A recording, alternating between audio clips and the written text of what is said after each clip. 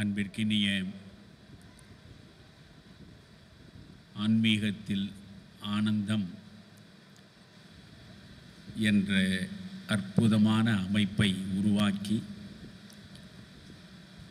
தர்மபுரியில் உள்ள மக்கள் அனைவரும்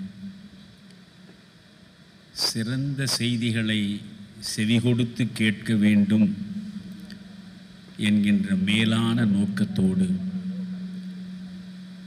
75 மாதங்கள்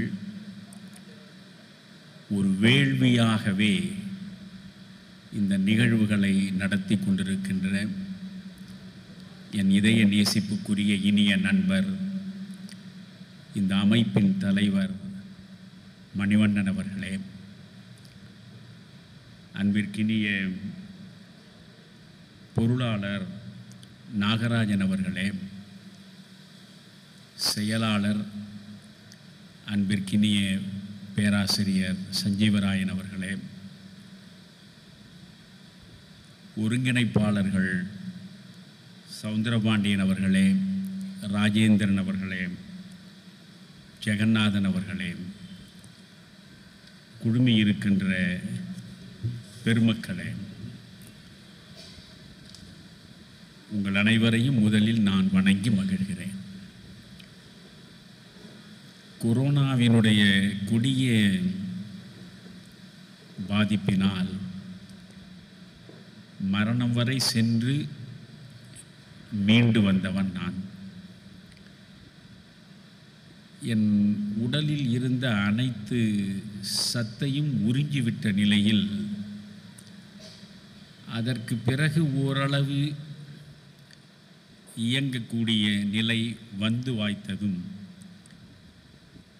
மாதம் ஒரு நாள் மட்டுமே மக்களின் முன்னால் நல்ல செய்திகளை கொண்டு சேர்ப்பதற்காக நாம் மேடை ஏறுவது என்று முடிவெடுத்தேன். எப்பொழுதும் நின்று பேசுகிற நான் நண்பர் மணிவண்ணனிடம் வேண்டிக் கொண்டது, இந்த நிலையில் கொஞ்சம் உட்கார்ந்து தான் பேச முடியும் என்று சொன்னேன். அவர் ஒப்புக்கொண்டார். அதற்காக அவருக்கு என்னுடைய நன்றியை சமர்ப்பிக்கிறேன். ஒரு வகையில் நான் உட்கார்ந்து பேசுவதில் ஓர் அர்த்தம் கூட இருக்கிறது. நான் சொல்லக்கூடிய ஒவ்வொரு கருத்தும் உங்களுடைய உள்ளங்களில் சென்று உட்கார வேண்டும் என்பதற்காகவே நான் உட்கார்ந்து பேசுவதாகவும் நீங்கள் நினைக்கலாம். இன்றைய சமூக சூழல் எப்படி சகல தளங்களிலும் பாழ்பட்டு கிடக்கிறது என்பதை நாம் விழி திறந்து பார்க்கிற பொழுதுதான் நமக்கு உண்மைகள் புலப்படும். நம்முடைய பெற்றோர்கள் நமக்கு வழங்கிவிட்டு சென்ற சுற்றுப்புறச் சூழல், நம்முடைய மூதாதையர்கள் நமக்கு வழங்கிவிட்டு போன பண்பாட்டுச் சூழல்,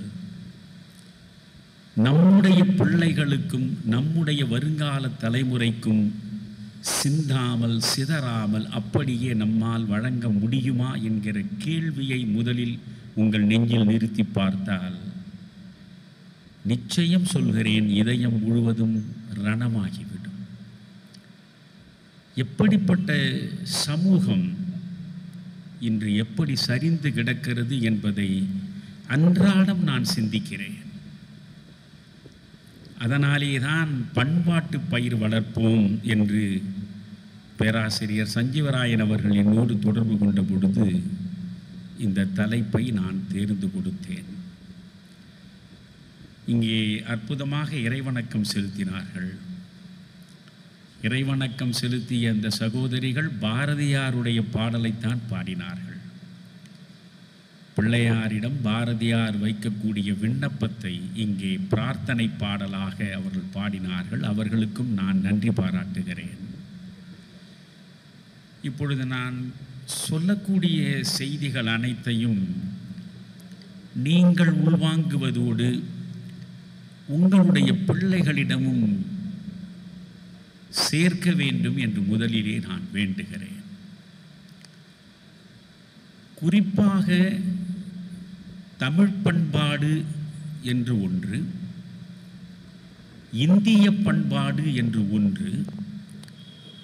இந்த இரண்டும் வேறு வேறு பண்பாடுகளா முதலில் நாம் யோசிக்க வேண்டும். தமிழ் பண்பாடு என்பது தனித்துவம் மிக்கது.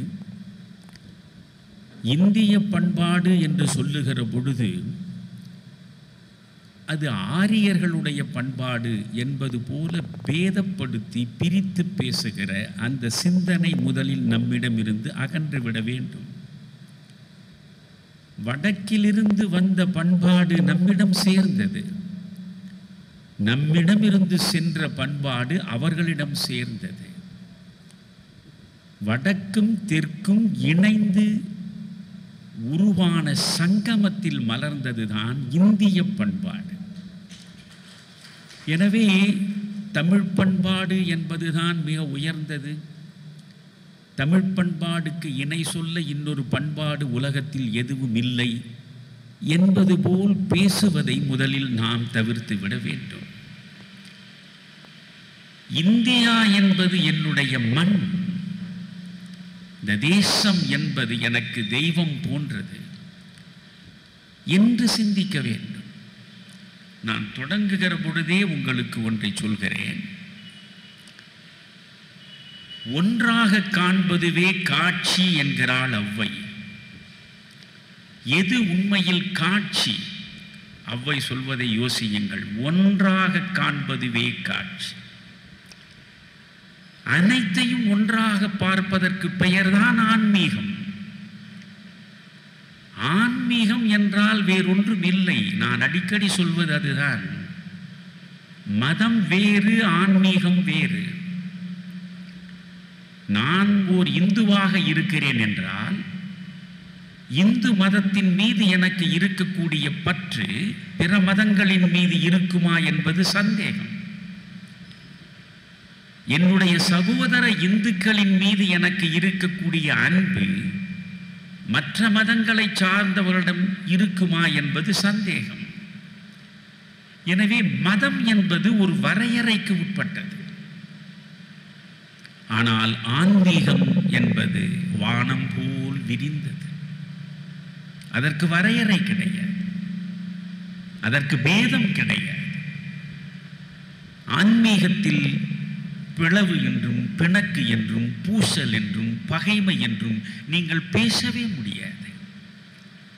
பிரபஞ்சம் முழுவதையும் தழுவிக்கொள்ளக்கூடிய நெஞ்சம் யாருக்கு இருக்கிறதோ அவர்தான் ஆன்மீகவாதி. எனவே ஆன்மீகத்திற்கு நான் சுருக்கமாக சொல்லக்கூடிய இலக்கணம் ஒன்றுதான். உலகத்தில் உள்ள உயிர்கள் அனைத்திலும் தன்னை பார்ப்பதும் உலகத்து உயிர்கள் அனைத்தையும் தன்னுள் பார்ப்பதும் தான் ஆன்மீகம். இப்பொழுது நீங்கள் பல்வேறு வடிவங்களில் அமர்ந்து கொண்டிருக்கிறீர்கள் என்றால் நீங்களும் நானும் வேறு வேறு அல்ல. அதைத்தான் இந்த மண் நம்மிடம் கொண்டு வந்து சேர்த்தது. ஆன்மா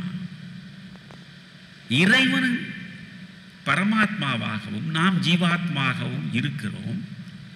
இறைவனுடைய படைப்பில் நாம் வந்து சேர்ந்திருக்கிற அனைவருமே ஒன்று என்கிற உணர்வை முதலில் பெற வேண்டும். ஒன்று என்பதுதான் ஞானம், இரண்டு என்பது அஞ்ஞானம். நான் இங்கே 4 முறை ஏற்கனவே பேசியிருக்கிறேன். இப்பொழுது 5வது முறை வந்திருக்கிறேன். நான் ஏற்கனவே எதையாவது சொல்லி இருந்து மீண்டும் அதை சொல்வதாக இருந்தால் கூறியது கூறல் குற்றமாக நீங்கள் கருதக்கூடாது. ஏனென்றால் சிலவற்றை சொல்லிக்கொண்டே இருக்க வேண்டும். அக்பர் த கிரேட், இந்தியாவினுடைய பெரும்பகுதியை ஆண்ட மன்னர் அக்பர். அந்த நேரத்தில் ஃபரீத் என்கிற ஒரு மிகச்சிறந்த சூஃபி ஞானி இருந்தார். அந்த ஃபரீத் என்கிற சூஃபி ஞானியை அடிக்கடி அக்பர் சென்று சந்திப்பார். அப்படி சந்திக்கிற பொழுதெல்லாம் அந்த ஃபரீத் அவருக்கு ஞான செல்வங்களை அள்ளி அள்ளி வழங்குவார். சூஃபிகள் என்றாலே அன்பு சார்ந்தவர்கள் என்று ஒற்றை வரியில் சொல்லிவிடலாம். அன்பே வடிவானவர்கள்,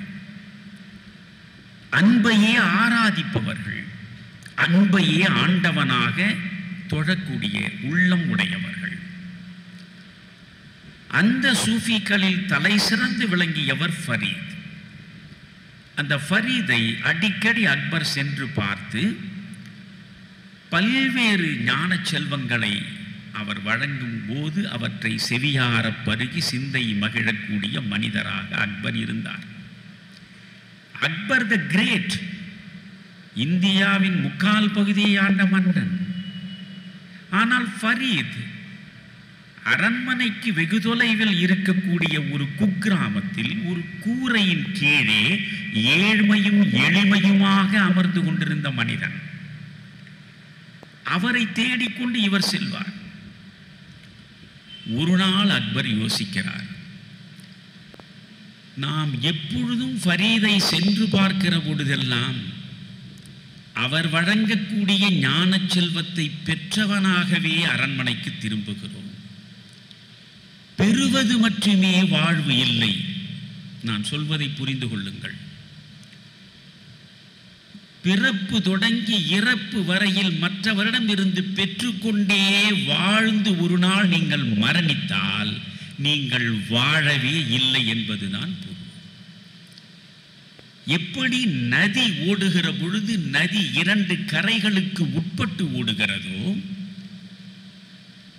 நதி 2 கரைகளுக்கு உட்பட்டு ஓடுவது போல மனித வாழ்க்கை என்கிற நதியும் 2 கரைகளுக்கு உட்பட்டுத்தான் ஓடுகிறது. ஒரு கரை பெறுவது, இன்னொரு கரை தருவது. பெறுவதும் தருவதுமாக இருப்பதுதான் வாழ்வு. நீங்கள் இந்து சமயத்திலே கூட நீங்கள் வடித்து காட்டியிருக்கிற ஆசிரமங்களை யோசியுங்கள். 4 ஆசிரமங்கள். முதலில் பிரம்மச்சரியம். இன்றைக்கும் நாம் பல்லாயிரக்கணக்கில் பணத்தை செலவழித்து கல்வி என்ற பெயரால் பிள்ளைகளுக்கு தகவல்களை திரட்டி கொடுக்கிறோம். ஆனால் பழங்காலத்தில் இந்த மண்ணில் குருகுலம் என்ற ஒன்று இருந்தது. குருகுல கல்வி என்பது 12 ஆண்டுகள் தொடர்ந்து பயில வேண்டும். 8 அல்லது 9 வயதில் குருகுலத்திற்கு உள்ளே நுழைந்தால் 21 வயதில் அவன் வெளியே வருவான். இந்த 12 ஆண்டுகளும் ஆசிரியர் எப்பொழுது நினைக்கிறாரோ அப்பொழுதுதான் அவனால் பாடம் பெற முடியும். காலை 10 மணி முதல் மாலை 4 மணி வரை என்றெல்லாம் வரையறை கிடையாது. ஆசிரியர் நினைக்கிற பொழுது அழைப்பார், அறிவு செல்வத்தை கொடுப்பார். அந்த ஆசிரியருக்கு அவன் சேவை செய்ய வேண்டும். மனித வாழ்வு என்பதே தொண்டு செய்வதுதான், சக மனிதர்களுக்கு சேவையாற்றுவதுதான். அதை அந்த குருகுல பயிற்சியிலேயே ஆசிரியர் கொடுத்து விடுகிறார். ஆசிரியர் என்பவர் வேறு, ஆச்சாரியன் என்பவன் வேறு. ஆசிரியர் யார்? இப்பொழுது நாம் ஒரு பள்ளியில் அல்லது கல்லூரியில் பணி செய்கிறோம், பாடம் நடத்துகிறோம், மாதந்தோறும் ஊதியம் பெறுகிறோம் என்றால் அப்படி பெறக்கூடியவர் ஆசிரியர். ஆச்சாரியன் எதையும் பெற மாட்டான். ஆச்சாரியன் தருவதற்காகவே இருப்பவன். தான் பெற்ற அறிவு செல்வத்தை, தான் பெற்ற ஞானத்தை அனைவருக்கும் அள்ளி வழங்கிவிட வேண்டும் என்கிற ஒற்றை நினைப்பில் மட்டுமே வாழக்கூடியவன். அதனால் எப்பொழுதும் இந்த மண்ணில் ஆச்சாரியர்களுக்கு உயர்ந்த பீடம் உண்டு. அப்படி குருகுலத்திற்கு உள்ளே சென்று விட்டால் 12 ஆண்டுகள் நீங்கள் ஆசிரியருக்கு, ஆச்சாரியருக்கு சேவையாற்றி அதனோடு சேர்ந்து உங்கள் அறிவை பண்படுத்தி கொண்டு வெளியே வர வேண்டும். அதுபோன்று குருகுலங்கள் இன்றைக்கு அருகிவிட்டன. இப்படி நீங்கள் சென்று சென்று ஞானத்தை பெறுவது போலத்தான் ஃபரீது போன்ற சூஃபி ஞானிகள் அந்த காலத்தில் ஞான செல்வங்களை வழங்கி கொண்டிருந்தார்கள். இந்த அக்பர் யோசிக்கிறார், தருவதும் பெறுவதும் தானே வாழ்வு. ஆனால் நாம் ஒரு பிச்சைக்காரனை போல சென்று எப்பொழுதும் பெற்றுக்கொண்டே திரும்புகிறோமே. நாம் ஏதாவது ஒன்றை இந்த சூஃபி ஞானிக்கு தருபவனாக இருக்க வேண்டும் என்று முடிவெடுக்கிறான். உடனே அவன் தன் முதலமைச்சரை அழைக்கிறான். இது வரலாறு, தமிழறிவு மணியன் சொல்லுகிற கற்பனை கதை அல்ல, இது வரலாறு. முதலமைச்சரை அழைக்கிறான். முதலமைச்சரே, இந்தியாவினுடைய பெரும் பகுதியை ஆளுகிற மன்னன் நான். நம்முடைய அரண்மனை கருவூலத்தில் எவ்வளவோ விலை உயர்ந்த பொருள்கள் இருக்கும். இருக்கக்கூடிய விலை உயர்ந்த பொருள்களிலேயே விலையே வைக்க முடியாத பொருள் என்று ஏதாவது ஒன்று இருந்தால் அதை கொண்டு வாருங்கள் என்றார். முதலமைச்சர் சென்றார். கருவூல அதிகாரியை பார்த்தார். அரசன் சொன்னதை சொன்னார். கருவூலத்தின் அதிகாரி உள்ளே சென்று நீண்ட நேரம் பொறுத்து ஒரு பொருளை கொண்டு வந்து முதலமைச்சரிடம் கொடுத்தார். முதலமைச்சர் அதை வாங்கி பார்த்தார். அவருக்கு கோபம் வந்தது. இதுதானா நம்முடைய கருவூலத்தில் இருக்கக்கூடிய பொருள்களிலேயே விலையே வைக்க முடியாத மாபெரும் மதிப்புமிக்க பொருள் என்று கோபத்தோடு கேட்டார். கருவூல அதிகாரி பணிவோடு சொன்னார், அமைச்சரே, அன்பு கூர்ந்து நான் கொடுத்த பொருளை கொஞ்சம் உற்று பாருங்கள், அதன் மகத்துவம் உங்களுக்கு புரியும் என்றார். முதலமைச்சர் உற்று பார்த்தார். வியந்து போய்விட்டார். உண்மையில் இதைவிட விலை உயர்ந்த பொருள், விலையே வைக்க முடியாத பொருள் எதுவும் இருக்க முடியாது என்று மிகுந்த மகிழ்ச்சியோடு அந்த பொருளை கொண்டு வந்து அக்பரிடம் கொடுத்தார். அக்பர் அதை வாங்கியவுடன் சினத்தின் சிகரத்திற்கே போய்விட்டார்.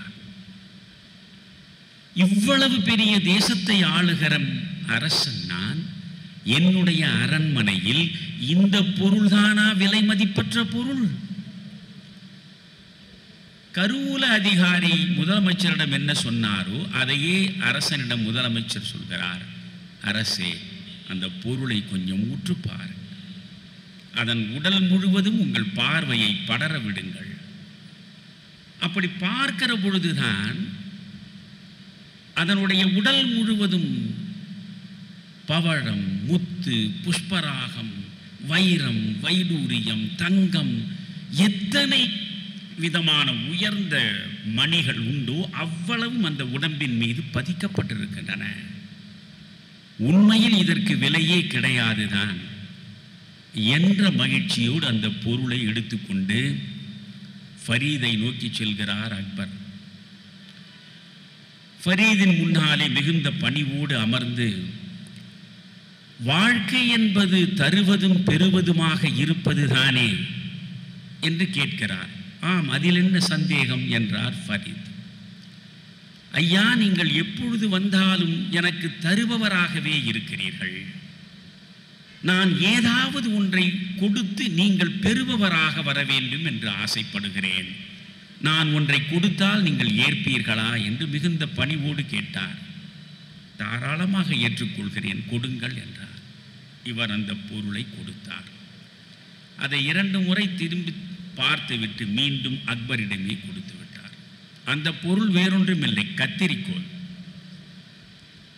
அந்த கத்திரிக்கோல் முழுவதுமே வைர வைடூரியமாக அலங்கரிக்கப்பட்டிருக்கிறது. அதற்கு விலையே கிடையாது. ஆனால் அதை பார்த்து விட்டு அவர் மறுபடியும் அக்பரிடம் கொடுத்து விட்டார். அக்பருக்கு என்ன செய்வதென்று புரியவில்லை. ஐயா, நான் கொடுத்து நீங்கள் வாங்கக்கூடாது என்று முடிவெடுத்து விட்டீர்களா? அப்படி ஒன்றும் இல்லை. நீ கொடுத்தால் நான் வாங்கிக் கொள்வேன். நான் கேட்பதை நீ கொடுப்பாயா? எதை வேண்டுமானாலும் கேளுங்கள், கொடுக்கிறேன். ஒரு ஊசி இருந்தால் எனக்கு கொடு. ஊசியா? ஆம், ஒரே ஒரு ஊசி எனக்கு கொடு. ஒற்றை காசு பெறாத ஊசியா உங்களுக்கு வேண்டும்? ஆம். ஏனையா? ஃபரீத் சொன்னதுதான் முக்கியம். ஒற்றை காசு பெறாத அந்த ஊசி 2ஆக பிரிந்து கிடப்பதை ஒன்றாக எடுத்து இணைக்கும். கோடி வைத்தாலும் விலை வைக்க முடியாத மாபெரும் பொருள் என்று நீ என்னிடம் கொடுத்த கத்திரி ஒன்றாக இருப்பதை 2ஆக வெட்டி பிரிக்கும். 2ஐ ஒன்றாக்குவதற்கு பெயர்தான் ஞானம். 1ஐ 2ஆக்குவதற்கு பெயர்தான் அஞ்ஞானம். அஞ்ஞானத்தை விட மிகப்பெரிய அறியாமை எதுவும் கிடையாது. எல்லாவற்றையும் ஒன்றாக பார், எல்லாரையும் ஒன்றாக பார். எல்லாவற்றையும் ஒன்றாக பார்க்கக்கூடிய உள்ளம் உனக்கு வந்து வாய்த்து விட்டால் உன் உள்ளத்திற்குள் அன்பை தவிர வேறு எதுவுமே கிடையாது. அங்கே பகை இல்லை, பிணக்கு இல்லை, பூசல் இல்லை, பிளவு இல்லை. அன்பை தவிர எதுவுமே இல்லை. அன்புதான் உலகத்தின் உன்னதம். ஒவ்வொரு மனித வாழ்வில் இந்த உயிர் பெற்றிருக்கக்கூடிய உன்னதம் எது என்றால் உள்ளிருந்து புறப்படுகிற அன்பு ஒன்றுதான். ஆனால் இன்றைய பண்பாடு என்ன? நம்மை சுற்றி பார்த்தால் எந்த பக்கத்திலும் வெறுப்பு நெருப்பு தான் பற்றி எரிந்து கொண்டிருக்கிறது. ஜாதியின் பெயராலே பிரிந்து கிடக்கிறோம், மதத்தின் பெயராலே பிரிந்து கிடக்கிறோம், பேசுகிற மொழியின் பெயராலே பிரிந்து கிடக்கிறோம், இனத்தின் பெயராலே பிரிந்து கிடக்கிறோம். இவை போதாதென்று அரசியல் ரீதியாகவும் பிரிந்து கிடக்கிறோம். நம்மை இணைப்பதற்கு எந்த சக்தி இருக்கிறது யோசியுங்கள். நம்மை சுற்றி சூழ்ந்திருக்கக்கூடிய அனைத்து சக்திகளுமே ஒருவரிலிருந்து ஒருவரை பிரிப்பதற்குத்தான் முயன்று கொண்டிருக்கிறதே தவிர அனைவரையும் இணைப்பதற்கு முயலவில்லை. ஆனால் இந்த தேசம் வளர்த்தெடுத்த பண்பாட்டு பாரம்பரியத்தின் வேர் எது? ஒன்றிலும் மேலான ஒருமை என்பதுதான். வள்ளலார் அழகாக சொல்வார், ஒருமை உளராகி உலகியல் நடத்த வேண்டும். ஒற்றுமை உளராகி என்று சொல்லவில்லை வள்ளலார். ஒற்றுமை என்ற ஒரு சொல் இருக்கிறது, ஒருமை என்ற ஒரு சொல் இருக்கிறது. ஆங்கிலத்திலே நீங்கள் பார்த்தாலும் யூனிட்டி என்ற ஒரு சொல் இருக்கிறது, யூனிஃபார்மிட்டி என்ற ஒரு சொல் இருக்கிறது.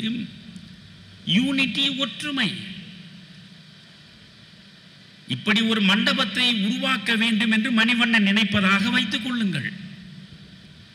நல்ல செய்திகளை கொண்டு சேர்ப்பதற்கு ஒரு அரங்கம் அமைக்க மணிவண்ணன் முயன்று கொண்டிருக்கிறார். நாமும் சேர்ந்து அவரோடு ஒன்றுபட்டு நின்று இதில் செயற்படுவோம் என்றால் நீங்கள் காட்டுவது ஒற்றுமை. ஏனென்றால் சஞ்சீவராயன் சஞ்சீவராயனாகத்தான் இருப்பார். இங்கே இருக்கக்கூடிய ஒவ்வொருவரும் தங்கள் தனித்தன்மையை இழக்காமல், அடையாளத்தை துறக்காமல் நீங்கள் ஒரு காரியத்தில் ஒன்றுபடுகிறீர்கள். ஒருமை என்பது அது அல்ல. கடலில் சென்று சேருகிற வரைதான் நதி. இது கங்கை, இது காவிரி, அது யமுனை, இது கோதாவரி என்று கலக்கிற வரைதான். கலந்து விட்ட பிறகு கடலில் உள்ள துளி, எந்த துளி எந்த நதியினுடையது யாரும் காண முடியாது. அப்படி என்றால் கடலில் கலக்கக்கூடிய நதி என்ன செய்கிறது? முதலில் தன்னுடைய தனித்துவத்தை இழக்கிறது, தன் அடையாளத்தை இழக்கிறது. தன்னுடைய அடையாளத்தை, தன்னுடைய தனித்துவத்தை ஒரு நலன் கருதி இழக்கிற பொழுது உருவாவதுதான் ஒருமை. நதிகள் அனைத்தும் சென்று தங்கள் அடையாளத்தை இழப்பதனாலேதான் கடல் உருவாகிறது. அந்த கடலிலே இருந்துதான் வெம்மை தாழ முடியாமல் புறப்பட்டு மேலே மேகங்கள் வானம் முழுவதும் பறந்து கிடக்கின்றன. கொஞ்சம் யோசித்து பாருங்கள். மேகம், ஒவ்வொரு மேகமும் ஒவ்வொரு வடிவத்திலே இருக்கும். எந்த மேகமும் நான் இந்த வடிவத்தை இழக்க மாட்டேன் என்று நினைத்தால் மழை பொழிய வாய்ப்பே கிடையாது. முதலில் மேகம் கருத்து மழையாக பொழிய வேண்டும் என்றால் அது தன்னுடைய வடிவத்தை இழந்தாக வேண்டும். எனவே பிறர் நலனுக்காக தான் இழக்கிற இழப்பு இருக்கிறதே, அது அன்பு சார்ந்ததாக இருந்தால்தான் வரும். எனவே தமிழர் வாழ்வு என்பதல்ல, இந்திய பண்பாடு என்பதே இரண்டு தண்டவாளங்களின் மீதுதான் பயணிக்கிறது. இந்த ஒன்றை நீங்கள் மனதில் வைத்துக் கொண்டாலே கூட போதும் என்று நான் நினைக்கிறேன். இந்திய பண்பாடு, இதில் தமிழ் பண்பாடு, மலையாள பண்பாடு, ஆந்திர பண்பாடு என்றெல்லாம் பிரிக்க வேண்டாம். இந்திய பண்பாடு இரண்டு தண்டவாளங்களின் மீதுதான் பயணிக்கிறது. ஒன்று அன்பு, இன்னொன்று அறம். அன்பும் அறனும் தான் பண்பாட்டினுடைய அடித்தளம். நீங்கள் ஒரு சமூகம் சிறக்க வேண்டும் என்றால் முதலில் எது சிறக்க வேண்டும்? குடும்பம் சிறக்க வேண்டும். குடும்ப கட்டுமானம் குலைந்தால் சமூக கட்டுமானம் சரிந்து போய்விடும். சரி, குடும்ப கட்டுமானம் குலையாமல் இருக்க வேண்டும் என்றால் முதலில் எது நிகழ வேண்டும்? அங்கிருக்கிற கணவனும் மனைவியும் இரண்டர கலந்த இதயங்களோடு இணைந்தும் பிணைந்தும் வாழ வேண்டும். அப்படி இருந்தால்தான் அது இல்லறம். அந்த இல்லறத்திற்கு எது தேவை? வள்ளுவன் சொல்கிறான், அன்பும் அறனும் உடைத்தாயின். இல்லையா? இல்வாழ்க்கைக்கு அடித்தளம் எது? அன்பு, அறம். சமூக வாழ்க்கைக்கு அடித்தளம் எது? அன்பு, அறம். மனித வாழ்க்கைக்கு அடித்தளம் எது? அன்பும் அறமும் தான். இந்த இடத்தில் இருந்து நீங்கள், இதுதான் மையப்புள்ளி, இங்கிருந்து நீங்கள் பண்பாட்டு பயிர் வளர்க்க புறப்படுங்கள். அன்பாயிருங்கள். நான் அடிக்கடி சொல்லுவேன், அன்போடு இருங்கள் என்று எப்பொழுதும் சொல்ல மாட்டேன். அன்பாயிருங்கள். செயின்ட் அகஸ்டின் என்கின்ற மிகச்சிறந்த கிறித்துவ ஞானி, அந்த ஞானியிடம் சென்று ஒருவன் கேட்டான், ஐயா, நான் படிக்காத பாமரன், கர்த்தரை பற்றி பேசுகிற பைபிள் விவிலியம் இருக்கிறதே, அதில் உள்ள எல்லா செய்திகளையும் என்னால் அறிய முடியாது. ஆனால் கர்த்தர் இந்த உலகத்திற்கு வழங்கி இருக்கக்கூடிய செய்தியை ஒற்றை வரியில் நீங்கள் சொன்னால் நல்லது என்றான். அவ்வளவுதானே சொல்கிறேன், கேள் என்றார் செயின்ட் அகஸ்டின். ஒட்டுமொத்த பைபிளையும் ஒற்றை வரியில் சொன்னார் செயின்ட் அகஸ்டின். என்ன சொன்னார்? அன்பாயிரு. அவ்வளவுதான். அன்பாயிரு. அன்போடிரு என்று சொல்லவில்லை செயின்ட் அகஸ்டின், அன்பாயிரு என்கிறார். இரண்டுக்கும் வேறுபாடு உண்டா என்றால் உண்டு. நீங்கள் அன்போடு இருப்பது என்று முடிவெடுத்தால் உங்களிடம் இருக்கக்கூடிய பல நல்ல பண்புகளில் அன்பும் ஒன்றாக இருக்கிறது என்று பொருள். நீங்கள் அன்பாயிருப்பது என்று முடிவெடுத்தால் வெள்ளப்பிள்ளையாரில் எந்த பக்கம் கிள்ளி வாயில் வைத்தாலும் இனிப்பது போல உங்கள் உடல் முழுவதும் எந்த பக்கம் பார்த்தாலும் ஊறி ததும்பிக் கொண்டிருப்பது அன்பை தவிர வேறு எதுவுமே இருக்க முடியாது. ஒவ்வொருவரும் அன்பாயிருந்து விட்டால் ஜாதி உண்டா? மதம் உண்டா? இன வேற்றுமை உண்டா? மொழி வேற்றுமை உண்டா? பகைமை உண்டா? யோசியுங்கள். இதயத்தில் எப்பொழுதுமே வெறுப்பு நெருப்பு கொழுந்து விட்டு எரிய அனுமதிக்கவே கூடாது. இன்றைய பண்பாட்டு சீரழிவு என்றால் 24 மணி நேரம் நான் சொல்லிக்கொண்டே போகலாம். அந்த அளவுக்கு எனக்குள்ளே நிறைய பாதிப்பு என்று சொல்வதை விட நிறைய வருத்தங்கள் இருக்கின்றன. ஏதாவது ஒன்றில் பழைய தமிழ் சமூகத்தின் பண்பாடு அல்லது இந்திய சமூகத்தின் பண்பாடு என்று இப்பொழுது பார்க்க முடிகிறதா? நீங்கள் அங்கிருந்தே வருகிறேன். 2 இதிகாசங்கள் இருக்கின்றன. ஒன்று ராமாயணம், இன்னொன்று மகாபாரதம். இந்த 2 இதிகாசங்கள் வழங்குகின்ற மிக முக்கியமான செய்தி என்ன? நீ அடுத்தவன் மனைவியின் மீது காமுற்றால் உனக்கு அழிவு நிச்சயம் என்று சொல்வதற்குத்தானே ராமாயணம். அதனால் தானே ராவணனை அவ்வளவு உயரத்தில் கொண்டு போய் நிறுத்துகிறது. வால்மீகி ராமாயணமானாலும் கம்பராமாயணமானாலும் ஏன்? முக்கோடி வாழ்நாளும் உயர்ந்துடைய பெருந்தவமும் எக்கோடி யாராலும் வெலப்படா என கொடுத்த வரமும் ஏனை திக்கோடும் செருக்கடந்த தசமுகன். அவ்வளவு பேராற்றல் கொண்ட ராவணன் ஏன் அழிந்தான்? அவன் செத்து கிடக்கிறான். ராமபானம் பட்டு வீடனன் அழுகிறான். செத்து கிடக்கிற ராவணனுடைய சடலத்தை அப்படி புரட்டி பார்க்கிறான் ராமன். அவன் முதுகிலே காயம் இருக்கிறது. உடனே ராமன் வீரனிடம் சொன்னான், சீ, வீரமற்ற இந்த கோழையோடா நான் போராடினேன். இவன் முதுகில் புண் இருக்கிறதே, இவன் புறமுதுகிட்டு இருக்கிறான் ஏதோ ஒரு களத்தில். இவனுக்கு எதிராகவா நான் யுத்தம் நடத்தினேன்? என் அம்புக்கு அவமானம் என்றான் ராமன். உடனே வீடணன் சொல்கிறான், மிக முக்கியமாக இவற்றையெல்லாம் யார் வாசிக்கிறோம்? வீடணன் சொல்கிறான், ராமபிரானே, தவறான முடிவுக்கு வராதே, அவனுடைய ஆற்றலை குறைத்து பேசாதே. அவன் வீரம் செறிந்தவன், எல்லையற்ற வீரத்தை வெளிப்படுத்த வேண்டும் என்பதிலேயே நாட்டம் கொண்டவன். எல்லாரையும் வென்று முடித்து விட்ட பிறகு பகை எங்கே பகை எங்கே என்று தேடி தேடி பார்த்து எந்த பகையும் இல்லாத நிலையில் இந்த புவியை தாங்கக்கூடிய 8 திக்கு யானைகளோடும் சென்று வலிந்து போர் நடத்தினான். அந்த 8 திக்கு யானைகளோடும் அவன் சென்று போர் நடத்திய பொழுது அந்த யானையுடைய தந்தம் அவன் மார்பை பிளந்து கொண்டு உள்ளுக்குள்ளேயே தங்கிவிட்டது. இப்பொழுது நீயும் ராவணனும் நடத்திய இந்த போரில் உனக்கு முன்னாலே அனுமன் ராவணனை எதிர்க்கிற பொழுது ஓங்கி ஒரு குத்து விட்டான் ராவணன் இதயத்தில். அந்த குத்தை தாழ முடியாமல் உள்ளே தங்கி இருந்த யானையின் தந்தம் பின்பக்கமாக வந்துவிட்டது. அது அவன் வீரத்தின் வெளிப்பாடே தவிர புறமுதுகட்ட கோழை கிடையாது அவன் என்று சொன்னதோடு நிற்கவில்லை. அங்கே ஒரு வரி சொல்லுவான். இப்படித்தான் நாம் தேர்ந்து தேர்ந்து படிக்க வேண்டும். கம்பனை ஒரு வரி சொல்லுவான். என்ன தெரியுமா? ராவணன் எதனாலே இறந்தான்? நீயும் நின் முனிவும், நன்றாக யோசிக்க வேண்டும், நீயும் நின் முனிவும் தாயினும் தொழத்தக்கால் மேல் தங்கிய காதலும் அவனை கொன்றுவிட்டது. நீ பரம்பொருளே படை நடத்தி வந்திருக்கிறாய். ஆனாலும் உன்னுடைய அம்பு மட்டுமே ராவணனை சாய்த்து விட்டது என்று தவறாக கருதாதே.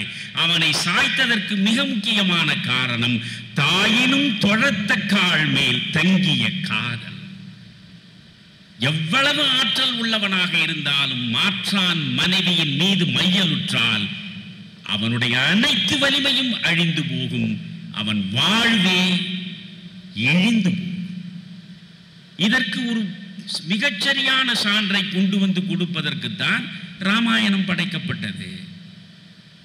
2000 ஆண்டுகளாக ராமாயணம் இப்பொழுது பேசப்படுகிறது என்றால் அதில் மிக முக்கியமாக நாம் பார்க்க வேண்டிய செய்தி இதுதானே. ஆனால் இன்றைய செய்தித்தாள்களை நீங்கள் புரட்டினால் பாலியல் பிறழ்வு சார்ந்த செய்திகள் இல்லாமல் பத்திரிகை இல்லை. எத்தனை கள்ள உறவுகள், எத்தனை பாலியல் பிறழ்ந்த நடவடிக்கைகள்.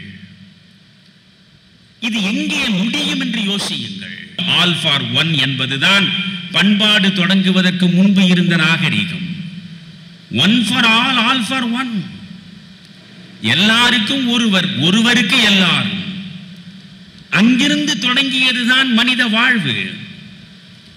அந்த வாழ்வு கொஞ்சம் கொஞ்சமாக செதுக்கி செதுக்கி சீரமைக்கப்பட்டு உருவெடுத்ததற்கு பெயர்தான் பண்பாடு. பண்பாடு என்பதற்கு ஒரே வரியில் நான் சொல்வதென்றால், காலம் காலமாக நம்முடைய தலைமுறை தலைமுறையாக நம் மூதாதையர்கள் சிந்தித்தவற்றிலெல்லாம் சிறந்தவை எவையோ, தாங்கள் அறிந்தவற்றிலெல்லாம் மிகச்சிறந்தவை எவையோ, அவற்றையெல்லாம் ஒன்றாக சேர்த்து தொகுத்து கொடுத்ததற்கு பெயர்தான் பண்பாடு. ஒரு நாளில் உருவெடுத்ததல்ல பண்பாடு. குடும்ப கட்டமைப்பு என்பதும் ஒரு நாளில் உருவானதில்லை. எனவே இது காலம் காலமாக வளர்த்தெடுக்கப்பட்டது. இப்படி காலம் காலமாக வளர்த்தெடுக்கப்பட்டு ஒருவனுக்கு ஒருத்தி என்கிற நிலைக்கு வருவதற்கு எத்தனை காலம் நாம் பின்னிருந்து பார்த்தால் பயணித்திருப்போம் என்று புரியும். ஆனால் அந்த இடத்திலிருந்து இந்த மிகச்சரியான இடத்திற்கு வந்த நாம் இன்றைக்கு பழைய கற்காலத்தை நோக்கி திரும்பிக் கொண்டிருக்கிறோமே என்றால் இதை நீங்கள் அனுமதிக்கப் போகிறீர்களா? இன்றைய இளைய தலைமுறையிடம் எந்த விதமான ஒழுக்கம் குறித்த விழிப்புணர்வும் இல்லை. விழிப்புணர்வே இல்லை. பாடத்திட்டத்தில் ஒழுக்கத்திற்கான ஒரு இடம் இருக்கிறதா? ஒரு ஒரு வகுப்பு ஒரு ஆசிரியர் நின்று பிள்ளைகளுக்கு ஒழுக்கம் பற்றியே நடத்துவதற்கு திட்டத்தில் இடம் இருக்கிறதா? கிடையாது. நான் திட்டக்குழு உறுப்பினராக இருக்கிற பொழுது கலைஞர் அவர்கள் முதல்வராக இருந்த நேரத்தில் 15 நாட்களுக்கு ஒரு முறை அவரை சந்தித்து பல்வேறு பிரச்சனைகள் குறித்து விளக்குவேன். அப்பொழுது நான் ஒரு முறை சொன்னேன், ஐயா, தயவு செய்து நீங்கள் 10ஆம் வகுப்பு வரையாவது 2 பிரிவு வேலை வாரத்தில் மாரல் கிளாஸ் நான் படித்த பொழுது இருந்தது. நீதி போதனை என்று இருந்தது. நல்ல செய்திகள் சொல்லப்பட்டன. அதில் ஒழுக்கம் மிக முக்கியமாக திரும்ப திரும்ப பிள்ளைகளிடம் வலியுறுத்தப்பட்டது. இன்றைக்கு நீதி போதனை வகுப்பே இல்லை. அவற்றை திரும்பவும் பாடத்திட்டத்தில் கொண்டு வர வேண்டும் என்று சொன்னேன். செய்வோம் என்று சொன்னார். இன்று வரை இல்லையே. நீங்களே முதலில் யோசியுங்கள். என்னுடைய கோபம் உங்கள் மீதுதான். எந்த பெற்றோராவது பிள்ளைகளை நீ நன்றாக படி, நன்றாக படி, நன்றாக படி என்றுதான் சொல்கிறீர்களே தவிர நீ நல்லவனாக இரு, நீ ஒழுக்கம் உள்ளவனாக இரு என்று சொல்வதற்கு எப்பொழுதாவது நீங்கள் முயன்று பார்த்திருக்கிறீர்களா? கொஞ்சம் சொல்லுங்கள். கேட்டால் என்ன செய்கிறீர்கள்? மார்க் மேக்கிங் மெஷினாக உங்கள் பிள்ளைகளை மாற்றுகிறீர்கள். குழந்தை பிறந்த உடனேயே உங்களுடைய கனவு ஒரு ஐஏஎஸ், ஐபிஎஸ், எம்பிபிஎஸ், அதற்கு பிறகு எம்டி, ஐஆர்எஸ்.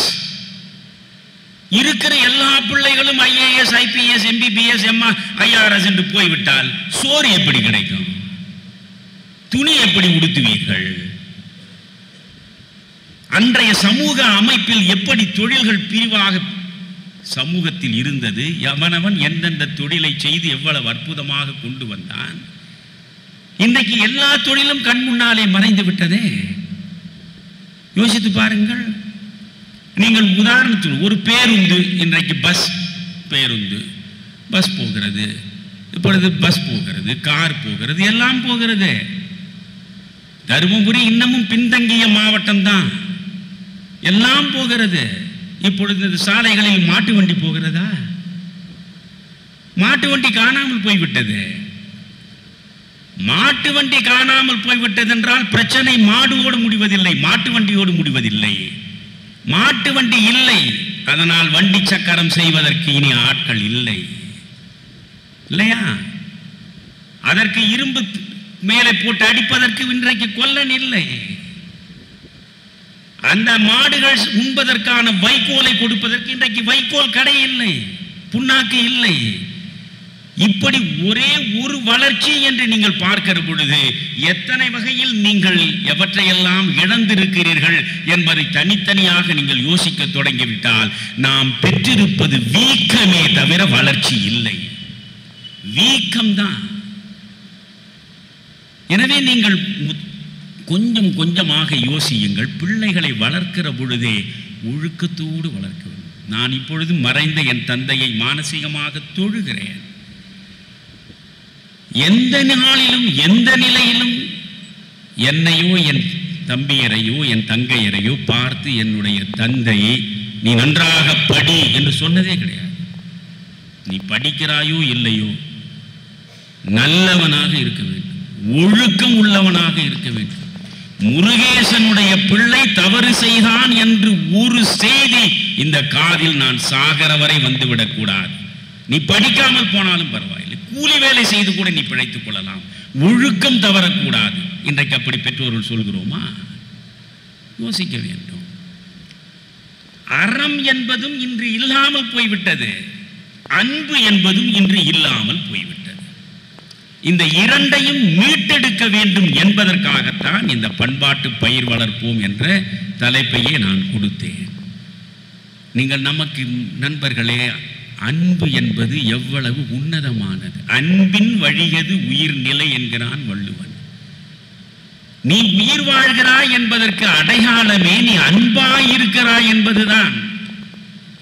நீ அன்பற்றவனாக இருந்தால் நீ உயிர் வாழவில்லை. 2000 ஆண்டுகளுக்கு முன்னாலேயே வள்ளுவன் தெளிவாக சொல்கிறான். அன்புதான் மிக முக்கியமா. அன்பை விட வலிமையானது எதுவும் கிடையாது, அன்பை விட எளிமையானது எதுவும் கிடையாது. அன்புக்கு ஒரு விலையும் இல்லை. நீங்கள் அன்பை தருவதற்காக புதிதாக எதையும் பெற வேண்டியதும் இல்லை. அன்பின் வலிமையை சொல்வதற்கு ஒரு கதை உண்டு. ஒரு முனிவர் இருந்தார். அந்த முனிவர் ஒரு தனியாக ஒரு கானகத்தில் ஆசிரமம் வைத்திருந்தார். ஒரு பக்கத்தில் உட்கார்ந்து கொண்டு அவர் தவத்தில் இருப்பார். அந்த முனிவருடைய தவத்தின் ஆற்றலை அறிந்து ஏராளமான மக்கள் அவரை தரிசிப்பதற்கு வருவார்கள். ஒரு முறை ஏராளமான மக்கள் அவரை பார்க்க வருகிறார்கள். கானகத்தில் அவருடைய ஆசிரமத்தை விட்டு வெளியே கொஞ்சம் தூரத்தில் ஒரு மரத்தடியில் அவர் கண்மூடி அமர்ந்திருக்கிறார், தியானத்தில் இருக்கிறார். அவருடைய பக்கத்தில் ஒரு சிங்கம் படுத்துக்கொண்டு அவரை பார்த்தபடி இருக்கிறது. அவரை நோக்கி வந்தவர்கள் அத்துணை பேரும் இந்த சிங்கத்தை பார்த்துவிட்டு பதறி துடித்து பின்வாங்கி விட்டார்கள். வெகு தூரத்திலே நின்று கொண்டே பார்த்து கொண்டிருந்தார்கள். அவர் பிறகு மெல்ல கண் விழித்தார். கண் விழித்த பிறகு ஏன் இந்த மக்கள் அவ்வளவு தூரத்தில் இருக்கிறார்கள் என்று யோசிக்கிற பொழுது, ஏன் அங்கே நிற்கிறீர்கள், வாருங்கள் என்றார். ஐயோ முனிவரே, சிங்கம் இருக்கிறது, அது ஒன்றும் உங்களை செய்யாது, அதை பார்த்தா நீங்கள் அச்சப்படுகிறீர்கள் என்று அந்த சிங்கத்தை பார்த்து, நீ போய் நம்முடைய ஆசிரமத்தின் பக்கத்திலே போய் இரு என்றார். அது உடனே ஒரு குழந்தையைப் போல சென்று ஆசிரமத்தின் பக்கத்தில் நின்று கொண்டது. அதற்கு பிறகு இவர்களை எல்லாம் அழைத்து பேச நினைக்கிறார். அப்பொழுதும் அந்த மக்கள் சிங்கத்தின் மீது இருந்த அச்சத்தினால் நெருங்குவதற்கு தயங்குகிறார்கள். ஏன் தயங்குகிறீர்கள்? இல்லை, நீங்கள் அங்கே இருந்தாலும் அது ஓடி வந்து ஒரே அறை கொடுத்தால் நாங்கள் முடிந்து விடுவோம், நாங்கள் உயிரிழக்க விரும்பவில்லை. பிறகு அவர் அந்த சிங்கத்தை பார்த்து, இங்கே வா என்றார். அது மெல்ல வந்து குழந்தை எப்படி தவழ்ந்து வருகிறதோ அதுபோல வந்து அவர் பக்கத்தில் நின்றது. இவர்கள் எல்லாம் அச்சப்படுகிறார்கள். நீ கொஞ்சம் காட்டுக்குள்ளேயே போய்விடு என்றார். அது உடனே திரும்பி காட்டுக்குள்ளே போய்விட்டது. உடனே இந்த மக்கள் அத்துணை பேரும், எவ்வளவு பெரிய தவ ஆற்றல் உங்களுக்கு இருக்கிறது, ஒரு சிங்கத்தை அழைத்தால் வருகிறது, அதை போ என்று சொன்னால் போய்விடுகிறது, எப்பேற்பட்ட ஆற்றல் மிக்க தவ ஞானி நீங்கள் என்றெல்லாம் புகழத் தொடங்கிவிட்டார்கள். உடனே அவர் சொன்னார், இதில் ஒரு ஆற்றலும் இல்லை, ஒரு தவமும் இல்லை.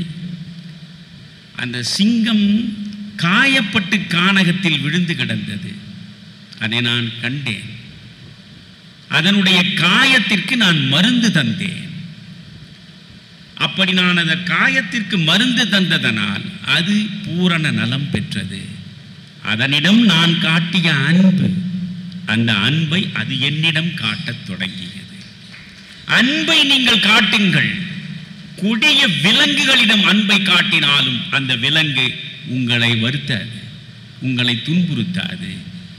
எனவே அன்பை விட வலிமையானது எதுவுமே இல்லை என்று அவர் சொன்னார்.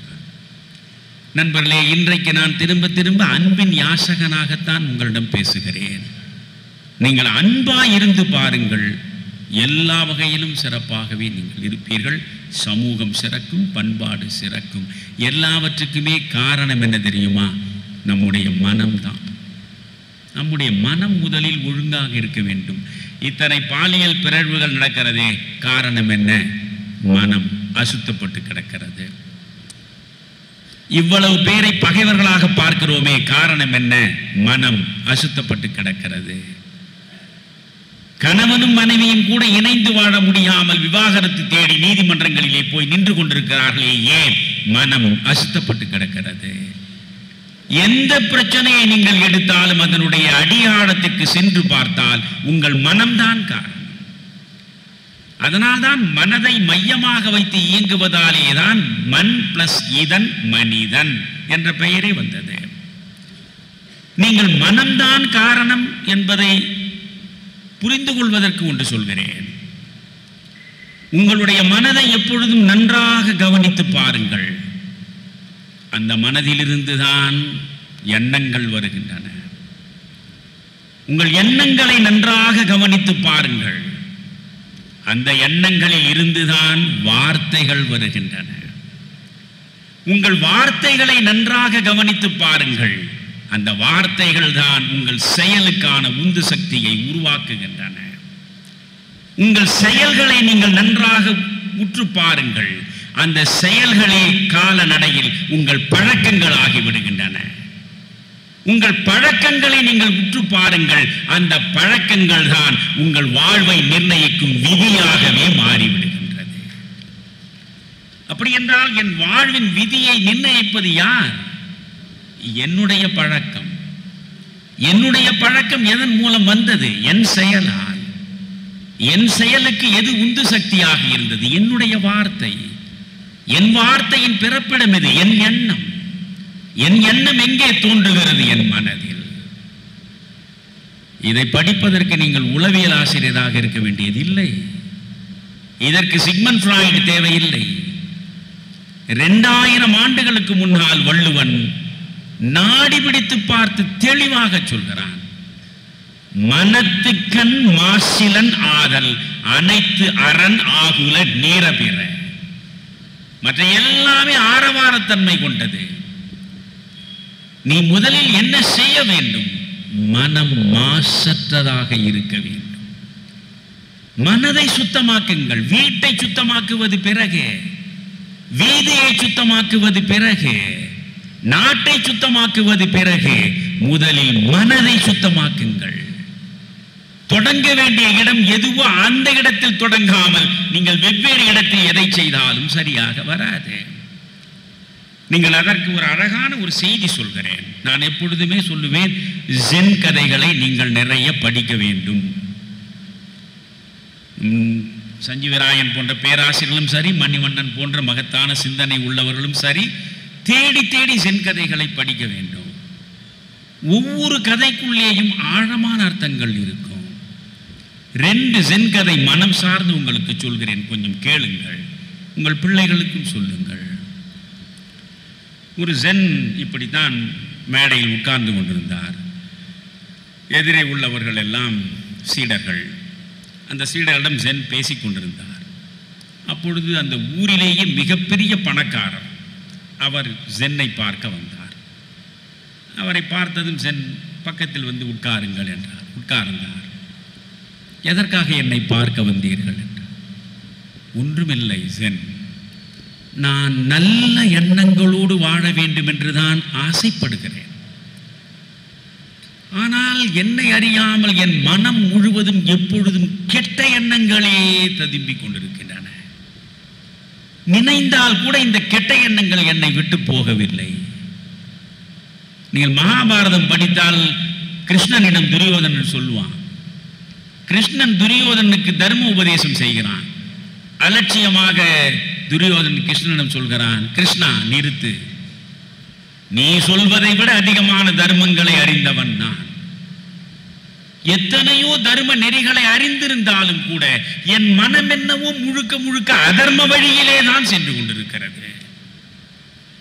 அப்படி என்றால் தர்மத்தை அறிவது பெரிதல்ல, தர்மத்தை உள்வாங்குவதுதான் முக்கியம். வெறும் அறிதலும் புரிதலும் பெரிதல்ல. இங்கே இவர் சொன்னான், நல்ல எண்ணங்கள் நிறைய இருக்க வேண்டும் என்று நான் ஆசைப்படுகிறேன், ஆனால் கெட்ட எண்ணங்களே ஏராளமாக என்னுள் இருக்கின்றன.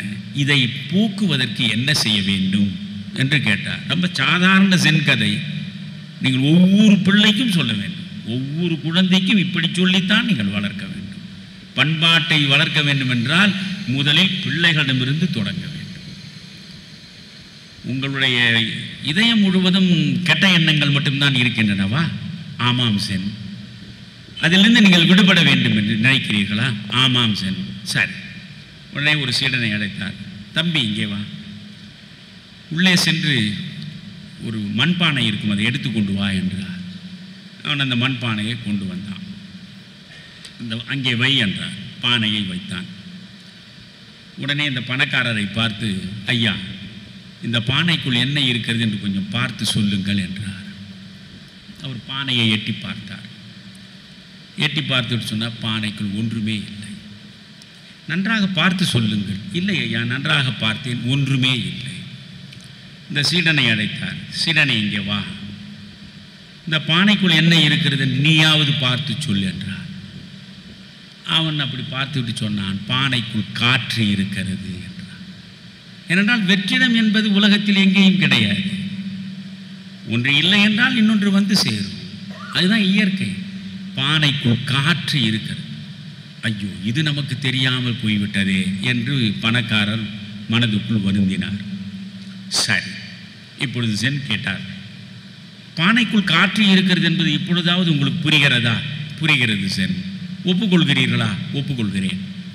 சரி, இந்த காற்றை இந்த பானையிலிருந்து வெளியேற்ற வேண்டும். அதற்கு என்ன செய்யலாம்? ரொம்ப எளிதாக அந்த பானையை தூக்கி உடைத்தால் உள்ளே இருக்கிற காற்று முழுது வெளியே போய்விடும் என்றார். அப்படியா? இந்த சீடனை பார்த்தார். தம்பி, பானை உடையக்கூடாது, காற்றும் வெளியே வர வேண்டும். நீ என்ன செய்வாய்? அவன் உள்ளே போனான். இன்னொரு பானை நிறைய தண்ணீரை கொண்டு வந்தான். அவ்வளவு தண்ணீரையும் இந்த பானைக்குள்ளே ஊற்றினான். நீரை ஊற்ற ஊற்ற ஊற்ற உள்ளிருந்த காற்று தானாகவே வெளியே மொத்தமாக போய்விட்டது. இதிலிருந்து உனக்கு ஏதாவது புரிகிறதா என்று அந்த பணக்காரரை பார்த்து கேட்டார். ஒன்றும் புரியவில்லை. ஏற்கனவே அந்த பானை முழுவதும் காற்று இருந்ததா? ஆமாம். அந்த காற்றை வெளியேற்றுவதற்கு இவன் என்ன செய்தான்? நீரை கொண்டு வந்து முழுக்க முழுக்க ஊற்றினான். காற்று தானாகவே வெளியே போய்விட்டது. உன் உள்ளம் முழுவதும் கெட்ட எண்ணங்கள் இருக்கின்றன, அவ்வளவுதானே. அந்த கெட்ட எண்ணங்களை தீர்ப்பதற்கு நல்ல எண்ணங்களாகவே கொண்டு வந்து உள்ளே வை. நல்லதை படி, நல்லதை சிந்தி, நல்லதை கேள். அனைத்தையும் உள்ளே கொண்டு போ.